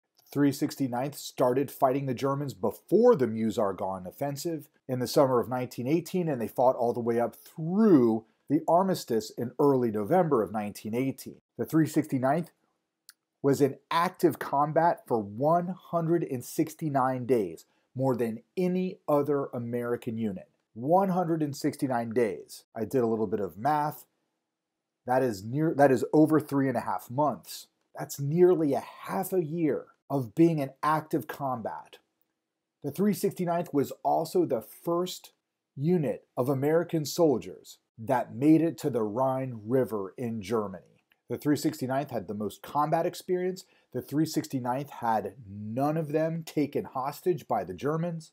It's also worth mentioning that the 369th Regiment had their own band, and most of the American regiments had their own band. Musicians within the regiment who would play music to inspire the troops. But the 369th Regiment had jazz musicians. Jazz is a predominantly African American musical art form, and the 369th, with their jazz band, which was led by a musician named James Europe, they introduced jazz to France in the late 19-teens, and the French loved it, and they embraced jazz. So much so that throughout the remainder of the 20th century, a lot of African-American jazz musicians who just get sick and tired of the discrimination in the United States of America end up moving to Paris. But okay, so the 369th, most days of active combat of any American soldiers in World War I, the first unit of Americans to reach the Rhine River in Germany, not a single one of them taken hostage. Do any of them receive the Medal of Honor? No. And when they come back home, they are not allowed to march in the same victory parades as the rest of the American soldiers, because they are black. So here's the story of incredible military heroism and complete racism and genuine disregard for that military heroism. Now, even though they were denied being able to march in the parades with the other American soldiers, they were able to organize their own victory parade in New York City. It started in downtown Manhattan, and they marched all the way up north to the neighborhood of Harlem. Now, the Americans didn't bestow upon them any medals of honor, but if you take a look at this picture and you look at, and this picture was taken at the end of the war, you might notice that all of the soldiers on here are decorated with a cross. The two guys sitting up top in the middle there, you see the crosses very prominently on their chest. That cross is the French War Cross. It's called the Croix de Guerre. Croix de Guerre, the War Cross in French. And it's the French equivalent of the Medal of Honor. So the French bestowed their highest military honor upon the American 369th Regiment. Now, of all the men that fought in the 369th, Henry Johnson is probably the most famous. Henry Johnson and one other man from the 369th left their trench under the cover of darkness, and they advanced into no man's land, crawling into a crater in no man's land. Henry Johnson did this with one other member of the 369th. So these two men were alone in their foxhole when the Germans attacked. They come rushing across no man's land. There were 30 Germans in this attack. the other American soldier gets injured and cannot fight, Henry Johnson begins firing shots into the Germans, throwing grenades into the Germans. The Germans see him and they try to take him out. The Germans rush into the little trench where Henry Johnson is, and Henry Johnson goes into hand-to-hand combat with these Germans. He pulled out his knife and started fighting with his knife. His own foot was stabbed, giving him a painful and permanent war injury. The Germans had tried to grab and drag away the other American soldier. Henry Johnson prevented that from happening by defending his friend while he's also fighting off the Germans. In the end, Henry Johnson killed 4 Germans, and the remainder retreated back, thus giving the Americans the opportunity to advance against the Germans. Because of his acts of heroism, Henry Johnson was actually the first American soldier to receive the Croix de Guerre. And you'll see here I labeled it on this particular picture of Henry Johnson. But of course, even though Henry Johnson received France's highest military honor, he receives no honor from the United States of America. And sadly, because of his war injury to his foot, he can't hold down a job. He can't get a job. There's no type of veterans assistance at this point in time in American history, and Henry Johnson dies penniless. He died in the year 1929 of tuberculosis. Now, he never received the Medal of Honor in his lifetime, but in the year 2015, President Barack Obama did posthumously award Henry Johnson with the American Medal of Honor. And for what it's worth, one of Theodore Roosevelt's son, Theodore Roosevelt Jr., referred to Henry Johnson as the bravest American soldier in World War I. All right, so the story of one last soldier from the First World War. Marcelino Serna was a Mexican who crossed into the United States of America to live in the town of Tornillo, Texas, which is not too far away from El Paso in West Texas. He was not an American citizen, and World War I broke out, and he enlisted into the United States Army. He was told, "You do not have to fight for the United States Army. You are not an American." He said, "I want to fight for the United States of America." And if you take a look at his picture here and look at all of those medals on his chest, Marcelino Serna became the most decorated Texan soldier in the First World War, including, you might be able to notice this if you're slightly familiar with this very famous medal, on his chest there is the Purple Heart. You are awarded the Purple Heart if you are injured in battle. And then the medal that you see there under his name, that is the Distinguished Service Cross. That is the second highest medal to the Medal of Honor. And so how did he get all these medals? What did Marcelino Serna do? Well, he kept volunteering to be this advance scout to go in front of the American front lines. So in other words, he would individually go into no man's land, go towards the Germans to scout out their trenches. And when he did this, he just started fighting the Germans. During one of these individual reconnaissance missions, he just goes into a German trench, kills 30 men, and gets 12 Germans to surrender to him, and he's alone, just one American. You know, when I think of these soldiers like Marcelino Serna, Alvin York, Henry Johnson, for me personally, I don't know if they're extraordinarily brave or extraordinarily stupid. These were just bold and daring and irrational things to do. These were all 3 individuals who certainly placed their own lives beneath their service to their country. These were all extraordinary acts of bravery and of courage. And as I tell their stories, I wonder, would I, who have never been in combat before or never been anywhere remotely close to being in a situation like this, would I have the courage to do even just a little of what these guys did? Just extraordinary bravery. So Marcelino Serna. To honor the legacy of Marcelino Serna, there is now an American border crossing station in Tornillo, Texas. This is where Marcelino Serna himself crossed over into the United States, and this is very near where he lived. And so to honor him as a Mexican who came into the United States to fight for the United States in the First World War, this border crossing station was recently renamed the Marcelino Serna Point of Entry in Tornillo, Texas. And here's his name on near the entryway to the United States Customs and Border Building as it is today. And it's kind of hard to read here, but it does say the U.S. Customs and Border Protection, Marcelino Serna, Point of Entry, Tornilla, Texas. So I think if you need the image of American heroism in World War I, here you go. These three faces, York, Johnson, and Serna. I think these three individuals represent the best and the bravest of all the doughboys. But let's now turn to the American military as a whole as we return to the fall of 1918 and the Allied forces forcing the Germans to retreat back into Germany. And so we get to November of 1918. The German High Command is trying to make the decision. Do we continue to fight? Do we allow the Allies to invade Germany? And now we have to fight on German soil and potentially lose ground to the Allies? Or do we negotiate for a surrender? And also remember, at this point in time, there are communist revolutionaries rising up in Germany. Also, some German soldiers are refusing to fight. In early November 1918, there was the Kiel Mutiny. Kiel is a port city in northern Germany, and German soldiers in the German Navy were given a suicide mission to go and fight the British, and they simply refused to do it.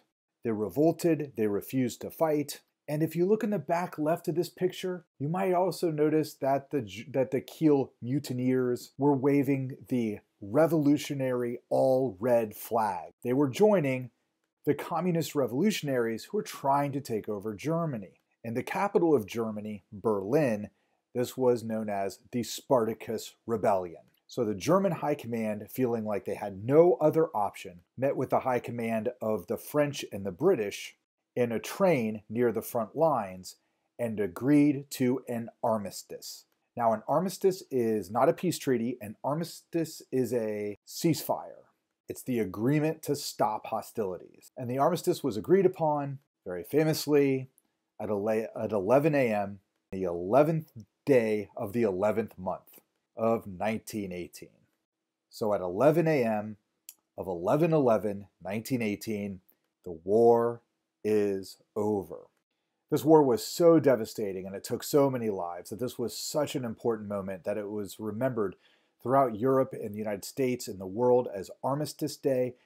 And every year on November the 11th, Armistice Day was acknowledged by all the major combatants of the First World War, France, Britain, United States of America. It was a day to remember all of those who fought in the First World War. In the year 1954, we quit calling it Armistice Day, and we in the United States began calling it Veterans Day. 1954 was about 10 years after the end of World War II, and we renamed this holiday so that it was clear we were honoring all veterans, not just First World War veterans.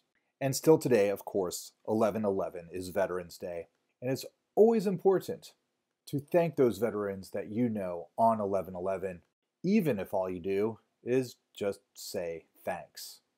Now, the First World War was devastating for the United States of America. Over 53,000 soldiers died, and remember, we really only fought for about 6 months. So that's a pretty high death toll for only a half a year of fighting. You can compare this to, say, the Vietnam War. The United States was involved in the Vietnam War for 20 years, but really the heavy fighting was 10 years of those 20 years in the Vietnam War. In the Vietnam War, we lost 58,000 soldiers. So 58,000 soldiers in the Vietnam War, most of which died over the course of 10 years.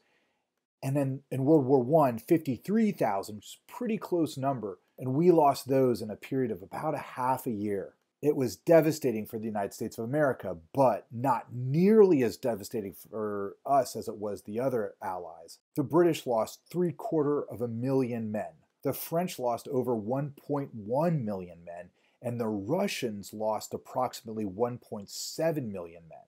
For the Europeans, the First World War killed off a whole generation of young men. And then let's add Germany to the mix. Germany lost approximately 1.8 million men.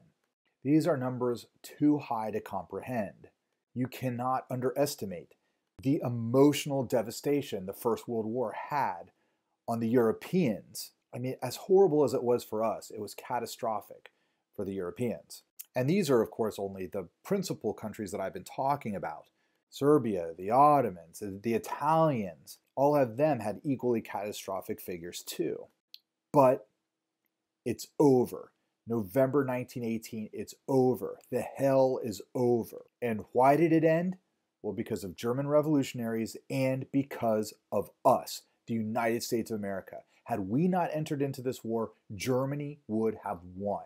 We tipped the balance. Now, how do the British and French look upon the Americans? Well, they're like, thank you very much. We know that you helped us win this war. However, we had been fighting it for 4 years prior to you showing up. The Americans were really late on the scene. And the British and the French don't feel all that keen on letting the Americans take a lot of credit for this.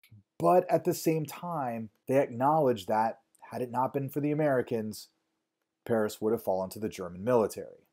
Which places this man in an incredible position in history. President Woodrow Wilson is going to be the first president in American history to travel to Europe while he is president. And he is going to meet the prime ministers of France and Britain to come up with a peace treaty. Now, Woodrow Wilson wanted to make this the war to end all wars. He made this about a war to fight for freedom and to deliver freedom and democracy to all of the people of Europe. He said the United States of America wants neither land nor money. We are here to free the people of Europe and to make sure that there will never be another war like this ever again. President Woodrow Wilson should have a lot of clout with the leaders of the other two victorious countries, Britain and France. He could show up and say, we, the Americans, we won this war, and we are going to determine the peace treaty to bring peace on earth. So President Woodrow Wilson goes to France and specifically meets with, well, the prime ministers. Just looking at this picture here, on the left-hand side of the picture with the big walrus-like mustache, that is Georges Clemenceau. He was the French prime minister. On the right is the British prime minister. His name was David Lloyd George. And it's these three men who are going to determine, well, the future of the world. World War I is over. These are the representatives from the three big victorious powers. They were informally known as the Big Three. And in very few other times in history have three individuals wielded such amazing power over the future of humanity.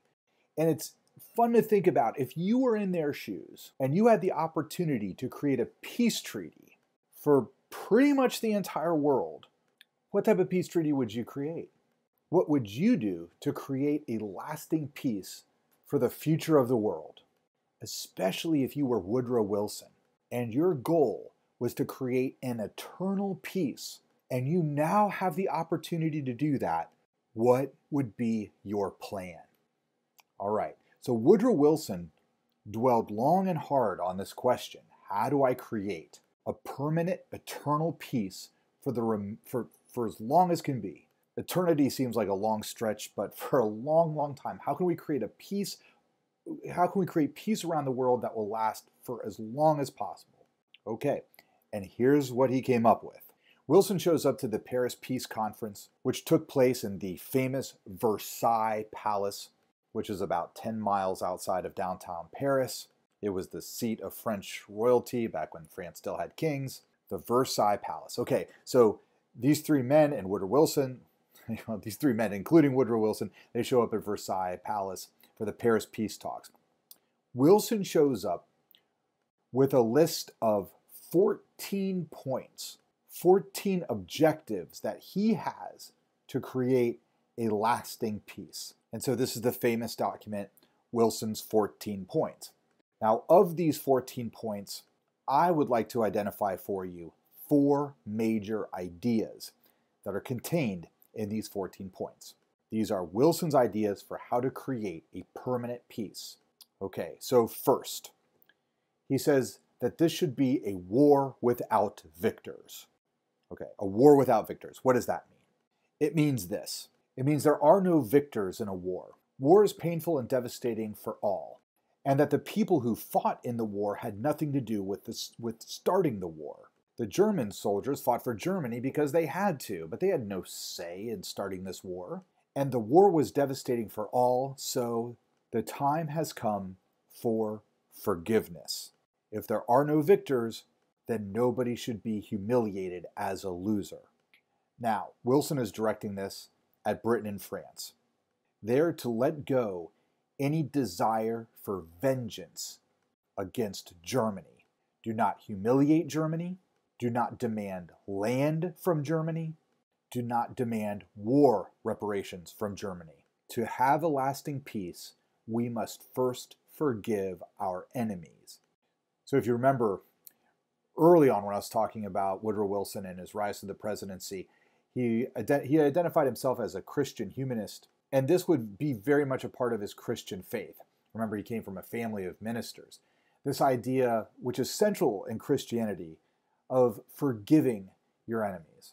And I think a lot of Woodrow Wilson biographers and scholars see a lot of his Christianity in this idea of having a war without victors. Okay, so that's the first central idea in Wilson's 14 points. The second idea is self-determination. Okay, what does that mean? Here he's talking about nations. He's talking about groups of people in Europe. In Europe, you have these powerful empires like the Austro-Hungarian Empire, the Ottoman Empire, the German Empire, the Russian Empire. And they're empires, and you know what the definition of empire is. It's when one nation controls other nations. And so take, for example, Poland.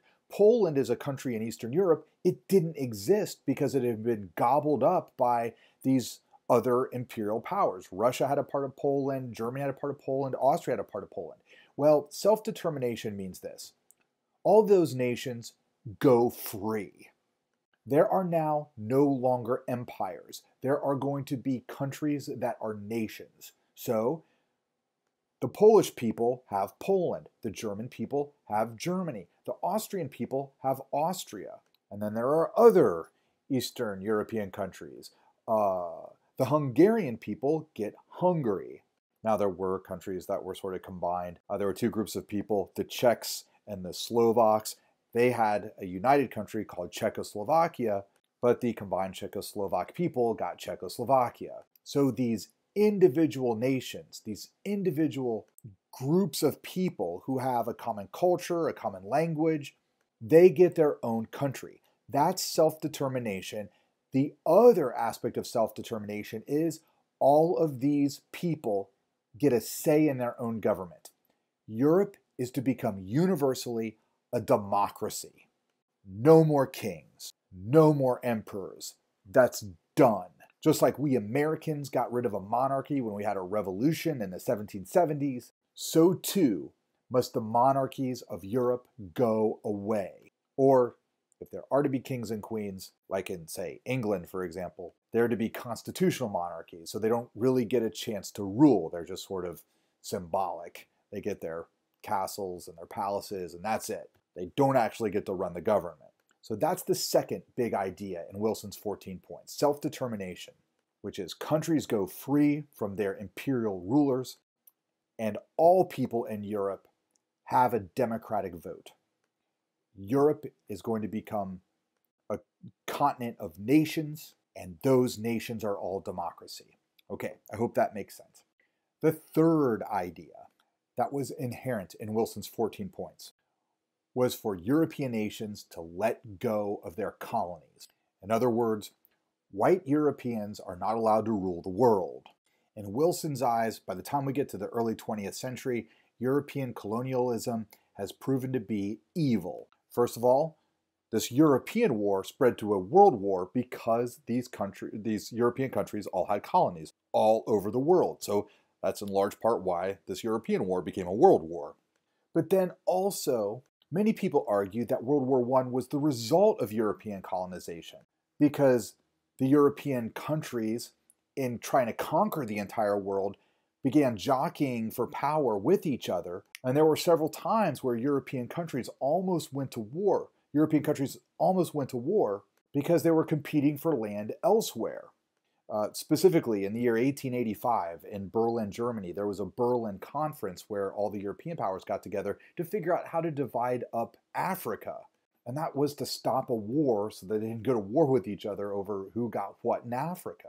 But then also Woodrow Wilson looked upon colonization as evil. I mean, in that Berlin Conference, for example, there wasn't a single African represented to say, hey, you can't take over our country. Colonization represented extreme social Darwinism, the attitude of might makes right, and of these white European nations attempting to conquer and rule over the entire world. Wilson argues, in this third big idea in his 14 points, for the European countries to let go of their colonies. All right, so that's the third thing. The fourth and final big idea in Wilson's 14 points that I point out is Wilson argues that there should be an international representative body for all the countries in the world. He called this representative body a League of Nations. And the League of Nations is actually based on a very simple idea. And that idea is this: before you fight, talk about your problems. It's an idea that I think we try to teach children in kindergarten.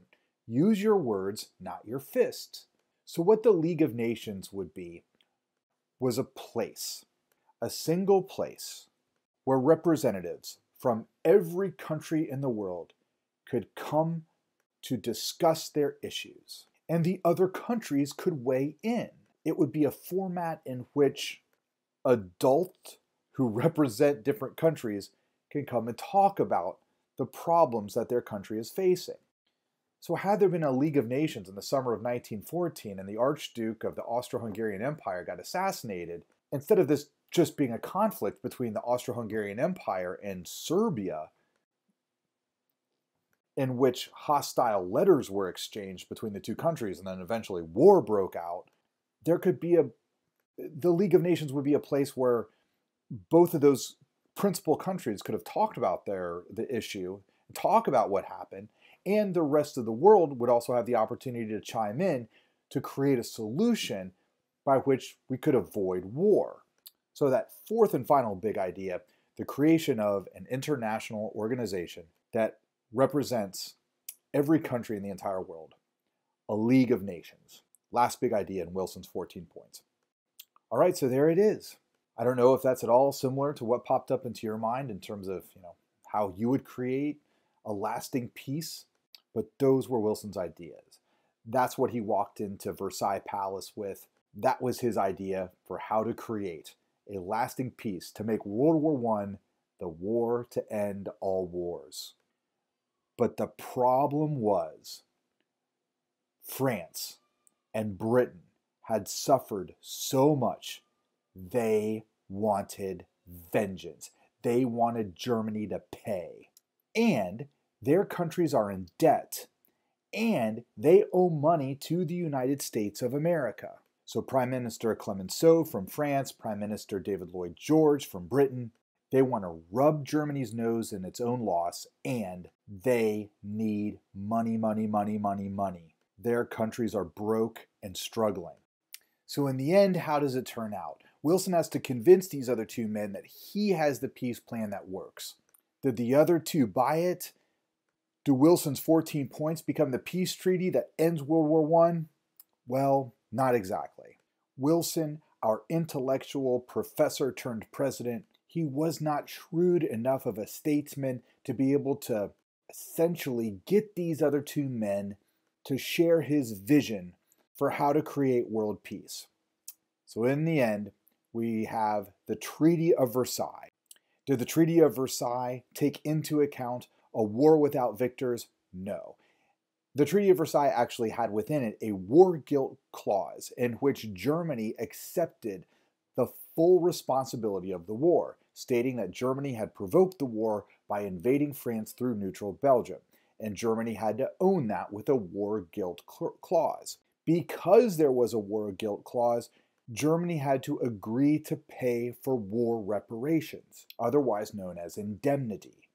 So Germany had to say, okay, we started the war and we're willing to pay for the war. So Germany has to accept paying France and Britain billions of dollars, what would be the equivalent of billions of dollars, to those countries to pay for all the damage that it had done, that Germany had done.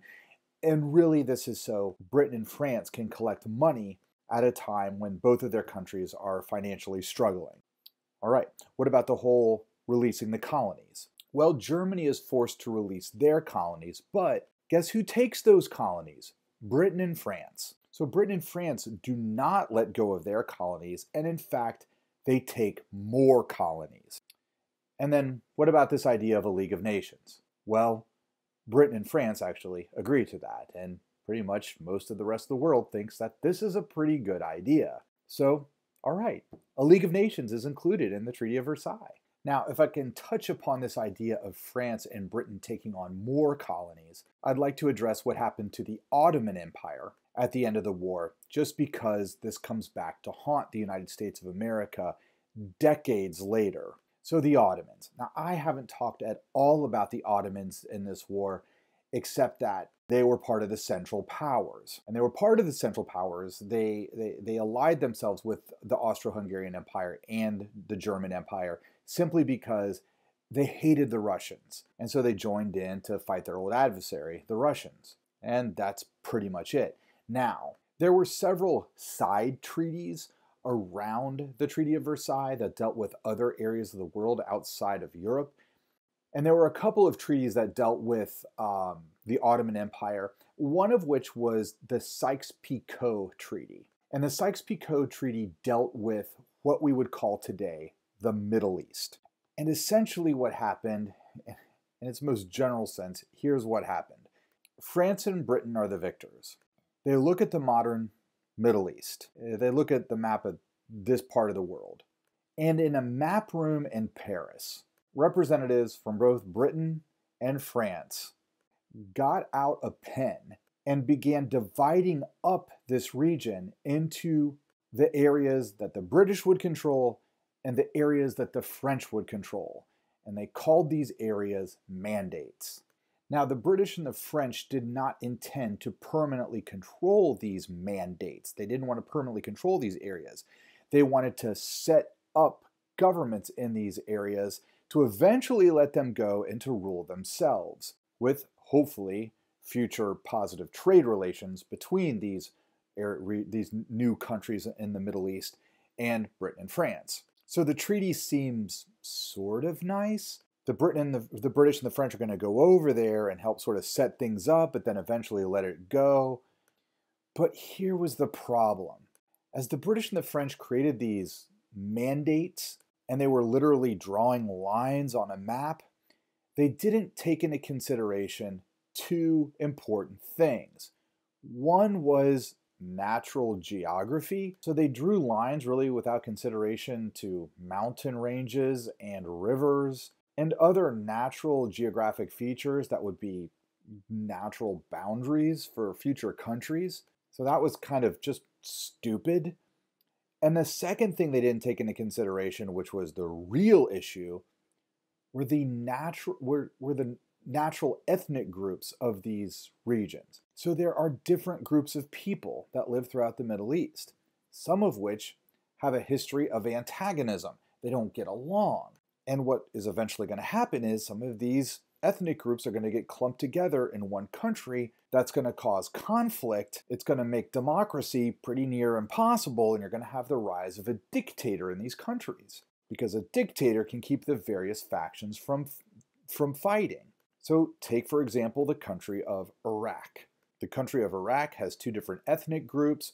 One are the Sunni Muslims, who are the majority in Iraq. There were the minority Shia Muslims, who are another ethnic group that were a minority in Iraq. And then in northern Iraq, there is another ethnic group called the Kurds. And they're all forced to be together in one country, and they don't get along. Needless to say, hostilities develop, and eventually you have the rise of a dictator who uses brutal oppression to maintain control. And this was pretty common throughout much of the Middle East, and it could have been avoided had the representatives who created the Sykes-Picot Treaty simply paid attention to the variety of ethnic groups that lived throughout the old Ottoman Empire. Or maybe, arguably better yet, simply listen to Woodrow Wilson's 14 points and let these groups go free. Allow them to create their own nations. So the Sykes-Picot Treaty created all of these problems in the region of the world that we loosely call the Middle East. And in this region, there is a clear sense that these problems were established by Western powers, Britain and France. And then as the 20th century progresses and the United States becomes the single greatest superpower in the world by the time you get to the end of the 20th century in the year 2000, eventually the United States is part of the problem too, in creating these problems in the Middle East. Which is why, after the 9/11 attacks happened, and the radical terrorist Osama bin Laden claimed responsibility for these attacks, it was very telling that when he claimed responsibility, he said this: "What America is tasting now is only a copy of what we have tasted. Our Islamic nation has been tasting the same for more than 80 years of humiliation and disgrace, its sons killed and their blood spilled, its sanctities desecrated." Okay, now there's a lot in this statement from Osama bin Laden that sort of needs to be explained. There's, for example, no one Islamic nation, but in his mind there is, and it's the Middle East, and he's saying what the United States is experiencing now, which is being under attack and being killed, even civilians being killed, is what we in the Middle East have been experienced for more than 80 years. And he says this in September of 2001. And so many Americans, we had to think when this happened, what do you mean 80 years? What was 80 years? Well, you take 2001 and you subtract 80, you get 1921. And he says the same for more than 80 years, so a little over 80 years. He's talking about the Sykes-Picot Agreement at the end of World War I. He's talking about how Western powers have taken over and exploited and abused the region of the modern Middle East. So this goes to show, was World War I the war that ends all wars? No, not at all. Did Britain and France listen to the 14 points of Woodrow Wilson? Well, they listened to it, but they certainly didn't follow his suggestions. And because Britain and France attempted to colonize, sort of, the Middle East, certainly have a lot of control over it, this only leads to future problems, such as the 9/11 attacks. Now, what about that idea of self-determination? Well, the Treaty of Versailles does reflect, for the most part, Wilson's central idea of self-determination. And this might have to do with the fact that both Britain and France are similar to the United States of America and that we have democracies of one variety or another. So look at what the Treaty of Versailles did to the map of Europe. When World War I broke out in 1914, Eastern Europe was pretty much controlled by Russia, Germany, and the Austro-Hungarian Empire. So Russia backs out of the war in 1917, sacrifices a great deal of its lands in Eastern Europe to Germany, but then Germany and Austro-Hungarian Empire go on to lose the war. And so the big three powers actually carve out of the Middle East countries. These are nations that have always existed. They've just been ruled over by these superpowers, Germany, Austria, the Russians. And so now we have new countries in the Middle East: Estonia, Latvia, Lithuania, Poland, Czechoslovakia, Hungary.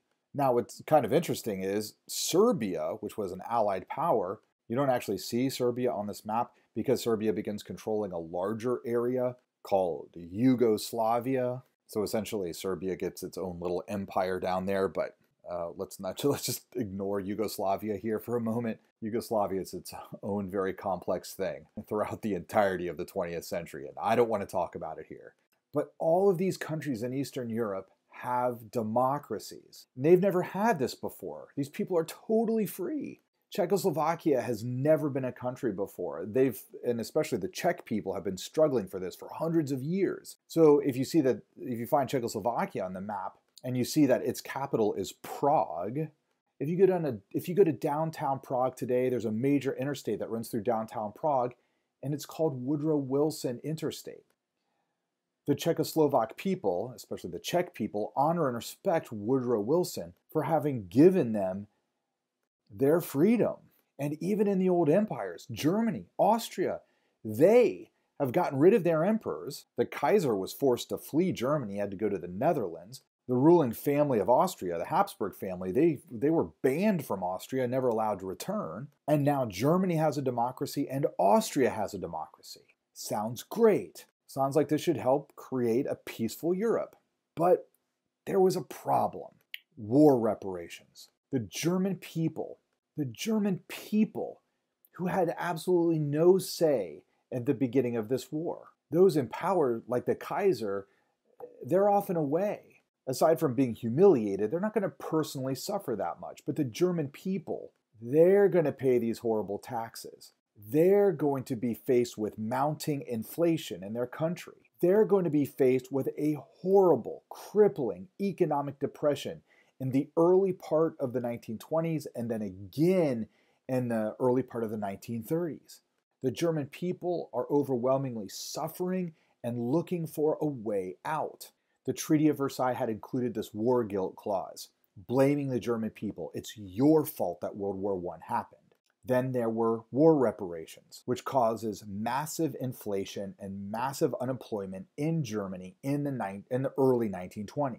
And this international humiliation of Germany, combined with the poverty of the German people in the early 1920s and then again in the early 1930s, this is part of the reason why Adolf Hitler was able to rise to prominence in Germany and then eventually become the German Chancellor and dictator of Germany by 1933. Now, the rise of Adolf Hitler and his fascist, Nazi, racist dictatorship is a very complex one, but certainly an important ingredient in his rise to power was how Germany had been humiliated. And by humiliated, I mean just German pride was wounded. And then probably most significantly, the war reparations and the collapse of the German economy in the early 1920s. Adolf Hitler came around and he said, "I will restore German greatness. Germany will be great and powerful once again." As he himself said, Germany will have its place in the sun. And he promised to cure the economic woes of Germany. So, once again, did the Treaty of Versailles do its job of creating peace on earth forever and ever? Well, not quite. And maybe, just maybe, had Britain and France listened to Woodrow Wilson's idea of this being a war without victors, if they'd have taken that to heart and not forced war reparations on Germany, and not forced the German delegation to sign the war guilt clause, or rather to sign a Treaty of Versailles with a war guilt clause in it, then maybe there wouldn't have been a Hitler in World War II. But hey, while I'm talking about the war reparations thing, I mean, one of the reasons why Britain and France felt that they had to get war reparations from Germany was to pay back the American banks. So it's one thing for the American delegation to show up to Versailles for the Paris peace talks and say, hey, we don't want war reparations from Germany, but Britain and France, you still owe our banks money. And really, it's not even the American delegation that has to do that. The banks in the United States are demanding money from the governments of Britain and France. They owe them. So where are Britain and France where are they going to get this money from? So sort of in an indirect way, the United States of America, or at least the American banks, are putting pressure on Britain and France to claim war reparations from Germany, thus humiliating and impoverishing the German people and helping to lead to the rise of Adolf Hitler within Germany. There are some very important lessons to learn from the Treaty of Versailles. Okay, but what about the League of Nations? Britain and France thought this was going to be a great idea. So the League of Nations is established in the 1920s. The home for the League of Nations is Geneva, Switzerland, a beautiful town at the foot of the Swiss Alps on the French border, Geneva. And representatives from all over the world get to meet to discuss world affairs, with the hope that if we can talk about our problems, we, the collective world community, can solve those problems. So this is the world working collectively together to attempt to solve problems. This was Woodrow Wilson's dream. It was the one point from the 14 points that the rest of the world, and specifically Britain and France, agree to make reality, the League of Nations. Now, how well did the League of Nations work? Well, not that great because, of course, we have a World War II. Things got difficult when there would be a belligerent nation, like, for example, Italy would be one of these belligerent nations in the 1920s and really the 1930s. Japan would be another one of these belligerent nations, especially in the 1930s. Italy tried to take over parts of Greece, or I'm sorry, not Greece yet. Italy tried to take over parts of the Balkan Peninsula, specifically Albania. They tried to take over Ethiopia, Libya, and Africa. And then Japan was trying to take over parts of China. So by belligerent nations, that means they're very hostile nations that are trying to take over other countries. So in the League of Nations, every country chastises Italy and every country chastises Japan. So they can chastise these countries. They can say, you're being bad, you shouldn't do that, you're killing innocent people. But the League of Nations, it has no teeth. And so in the case of Japan, for example, after having other countries tell them you can't do this, the delegation of Japan just literally stood up and walked out of the League of Nations. Like, we don't really care what you think. So the League of Nations historically is looked at as being ineffective because it was unable to stop World War II. So after World War II, when the replacement organization comes along, the United Nations, it will receive more power in its ability to respond to hostile nations. Okay, but in the beginning, the League of Nations was seen as very positive and optimistic that this organization, this collected body of world representatives, it could possibly lead to world peace. In fact, Woodrow Wilson, in the year 1920, received the Nobel Peace Prize specifically because of his idea for the League of Nations. Now, what's incredibly ironic about Wilson conceiving and bringing into existence the League of Nations is how our own country responded to it. Okay, so the League of Nations is part of the Treaty of Versailles. Let's talk about a treaty and how a treaty is established in our country.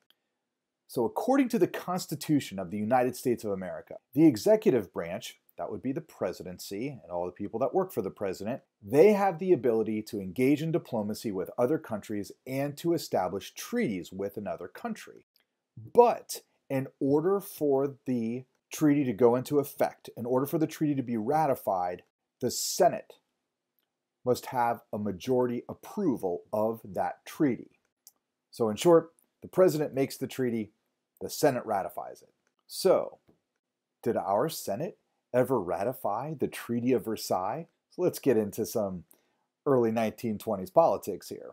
Woodrow Wilson was the president of the United States of America during World War I. He was a Democrat. The Senate in the late 19-teens was majority Republican. So already you know, as young Americans, we're going to have a conflict here. We're going to have a fight because we've got the Democrats controlling the executive branch and we've got the Republicans controlling the Senate. The Senate majority leader was the Republican from Massachusetts, Henry Cabot Lodge. And Henry Cabot Lodge spoke openly in the United States Congress about how the Treaty of Versailles was a terrible idea.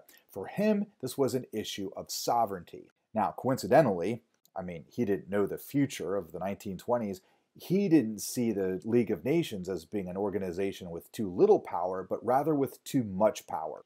He believed that the League of Nations might be able to start passing legislation to essentially become a governing body that could ultimately control the United States of America. So for him, this is an issue of sovereignty. Sovereignty is our independence. Sovereignty is for the United States of America to be controlled only by the people of the United States of America, not any other foreign power. And so he encourages the Senate not to ratify the Treaty of Versailles because the Treaty of Versailles contains within it the provision for the creation of the League of Nations. And this League of Nations might become this international governing body that can tell the United States of America and all the other countries in the world what to do. So we see the concerns of Henry Cabot Lodge reflected here in this cartoon. Here you have Uncle Sam standing on the United States of America, and his hands are bound behind his back by these tethers, these ribbons, and on the ribbons say the League of Nations. And you see other countries pulling on these tethers, keeping Uncle Sam handcuffed. And it's interesting, you look at the different characters that are controlling Uncle Sam. You've got on the far right there, the Empire of Japan. Up front, you've got the European nations, and then you've got other foreign nations, and then you have England. All of them are controlling the USA. Now again, in the 1930s, the League of Nations is going to prove to be a fairly weak organization, but that's not how Henry Cabot Lodge saw it in 1920, or in 1919 and 1920. He's really concerned about the League of Nations having some sort of control over the United States. So he is the Republican leader of the Senate. He says don't vote in favor of it, and the Senate refused to ratify the Treaty of Versailles, which is ironic because Woodrow Wilson, who conceptualized the idea of the League of Nations, and every country in the world joined the League of Nations except for the United States of America. We were never part of the League of Nations. Wilson was livid. His own country betrayed him. So how does Woodrow Wilson respond? Well, he wants to get the Republicans out of the Senate. So Woodrow Wilson goes on a whistle-stop barnstorming campaign throughout the United States of America to encourage Americans to vote for new Democratic senators in the 1920 elections, to get the Republicans out, to flip the Senate so that we can have a majority of Democrats in the Senate who will ratify the Treaty of Versailles and get the United States of America in the League of Nations. So Woodrow Wilson gets on a train, gets on many trains actually, travels all around the United States of America, giving speech after speech after speech. 53,000 Americans died in World War I. Did they die for nothing? We need to create peace on earth forevermore. We need to get into the League of Nations. Vote Democrat, vote Democrat, vote Democrat. While Woodrow Wilson was doing this, when he was in Colorado, he suffered from a stroke. He was incapacitated. He was incapable of functioning as the President of the United States of America. He was, as quietly as possible, shipped directly back to Washington, D.C., where he goes to bed in the White House and doctors begin attending to him. Now, this was kept as quiet as possible.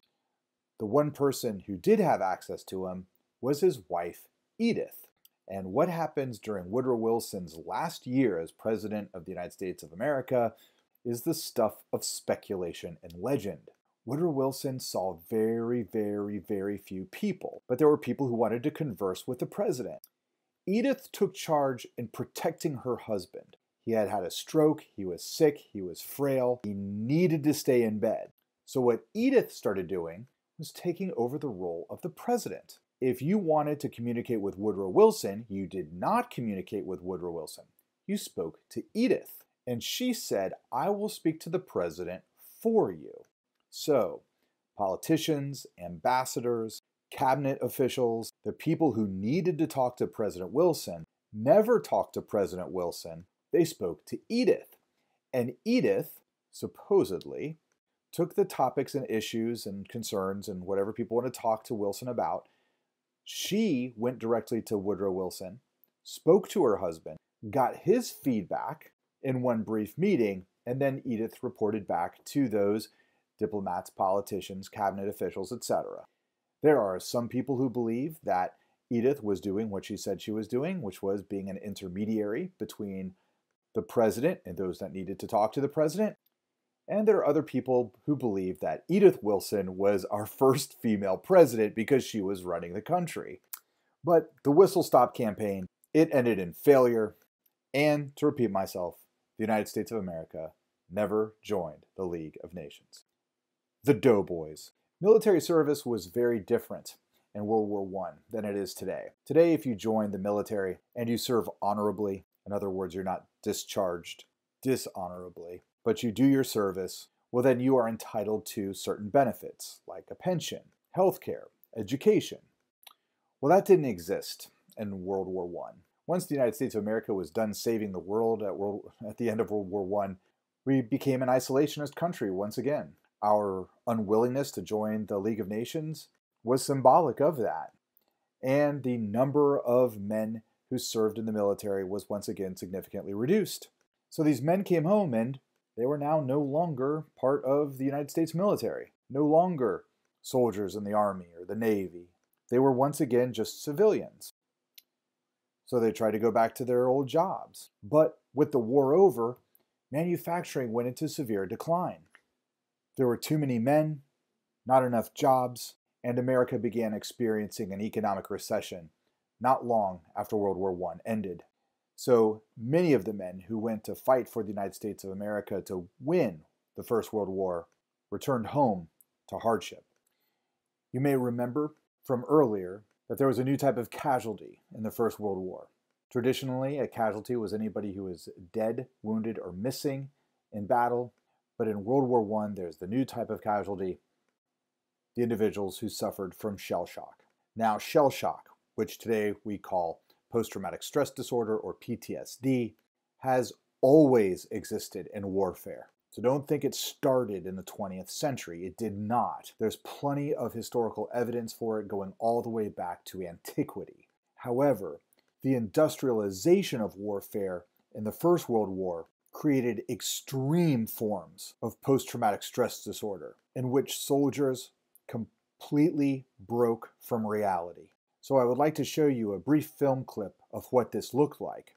Men whose bodies have no physical injury, but you can tell their minds have separated from reality because of the trauma of industrialized warfare. There's also a little bit in this film clip of how doctors tried to help them. So this is shell shock.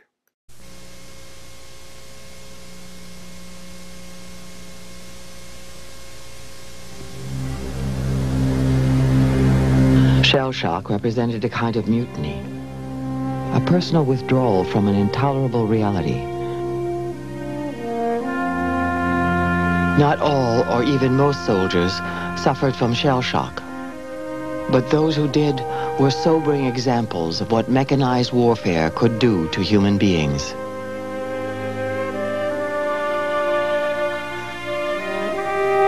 Rifleman Arthur Russell was, or had been, a magnificent specimen of manhood, 6 feet tall.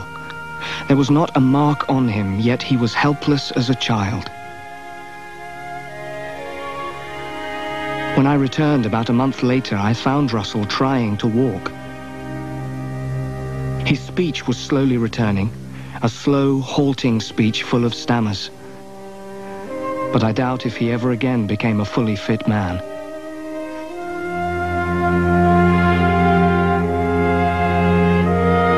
The symptoms were often tied to an event on the battlefield. The soldier who bayoneted an enemy in the face developed a facial tic. This man responded to nothing, except the word bomb, which sent him scurrying under the bed.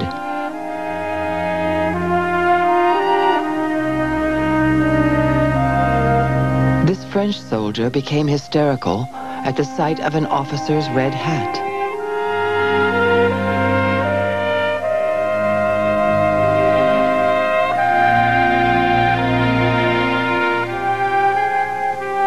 Treatment for most enlisted men involved rest and recuperation. There's some extraordinary material about the way in which soldiers who were incapable of acting were taught first to sew, then to weave, then to farm, then to carry a gun, and then to shoot it again. As if they're moving from a kind of feminine recuperation to masculine combat status, and that they can go back to the men's war. The worst cases left doctors grasping for solutions. Electric shock treatment was applied to thousands. Some improved. For the rest, the pain of treatment only added to their misery. But this was not the only experimental method of treating shell shock. Other types of injuries were very physical. There were a great deal of facial injuries during the First World War. This is because of trench warfare. You can imagine how having a horrible facial disfigurement would completely change how people would look at you. This was a day and age before plastic surgery, any type of facial reconstruction. And it was devastating for men who fought for their country to return back home, and for people not to be able to look at them because of some grotesque facial disfigurement. So this inspired an artist from Massachusetts, a woman by the name of Anna Coleman Ladd, to leave Massachusetts to go to France to create essentially masks. Masks that looked like a real human face, so that men could return home with at least a little bit more dignity. If you're interested in learning more about Anna Coleman Ladd and the pretty incredible facial prosthetics that she created for these men with these horrible facial injuries. Check out the liner notes for this video. I've included a link to a very short film on Anna Coleman Ladd, where you can see her prosthetic masks, and the severe injuries of the men that she worked with. And at the end of the First World War, the very end of the First World War, a new enemy arose. Influenza, the flu. A deadly flu virus that got the name the Spanish flu, even though it likely emerged out of Kansas in the middle of the United States of America in the middle of the 19-teens. The Spanish flu killed more people in the last 6 months of the war than the entire war itself killed. There are only very rough estimates of how many people died around the world. On this slide, I have 20 million, but there are other estimates which go as high as 50 million. Here in the United States of America, 25% of Americans got sick. Over the course of 2 years, 675,000 Americans died. Percentage-wise, that would be the equivalent of about 2 million Americans dying today. If you'd like to learn a little bit more about the influenza pandemic of 1918, and in particular how it compares to the coronavirus pandemic of 2020, I also have a brief film clip included in the liner notes to this film. The cultural impact of the First World War on the United States of America was one of loss of innocence. There was a sense that the 20th century had arrived. Industrial warfare had arrived. There was, around Europe and the United States of America, a new cynicism, a distrust with traditional American life. This inspired a new generation of writers and of artists. They were referred to as the Lost Generation. Many of them felt a lot of discontent with the United States of America, and they chose to leave the United States to go to Paris, France. And finally, there was one last fight that was going on at the same time as the First World War. The famous 19th century suffragettes Susan B. Anthony and Elizabeth Cady Stanton had passed away. They were gone. But in the early 20th century, there was a new generation of suffragettes, women who wanted to fight for the right to vote. One of them, seen here, Alice Paul, decided to use the United States of America's entry into the First World War to make the world safe for democracy as a springboard to force Woodrow Wilson and the government of the United States of America to give, finally, half the population of the United States the right to vote. Alice Paul and the First World War gave women in the United States of America, finally, the right to vote and the 19th Amendment, which passed in August of 1920, just in time for the November 1920 presidential election. We'll learn more about that in the next lecture, and this concludes this lecture. I hope you guys enjoyed learning about your country's role in the First World War. I certainly enjoyed teaching it. Hey, that ends this lecture. Thanks for paying attention. Hope you learned a lot of good stuff. Have a wonderful day, United States history students. See you next time.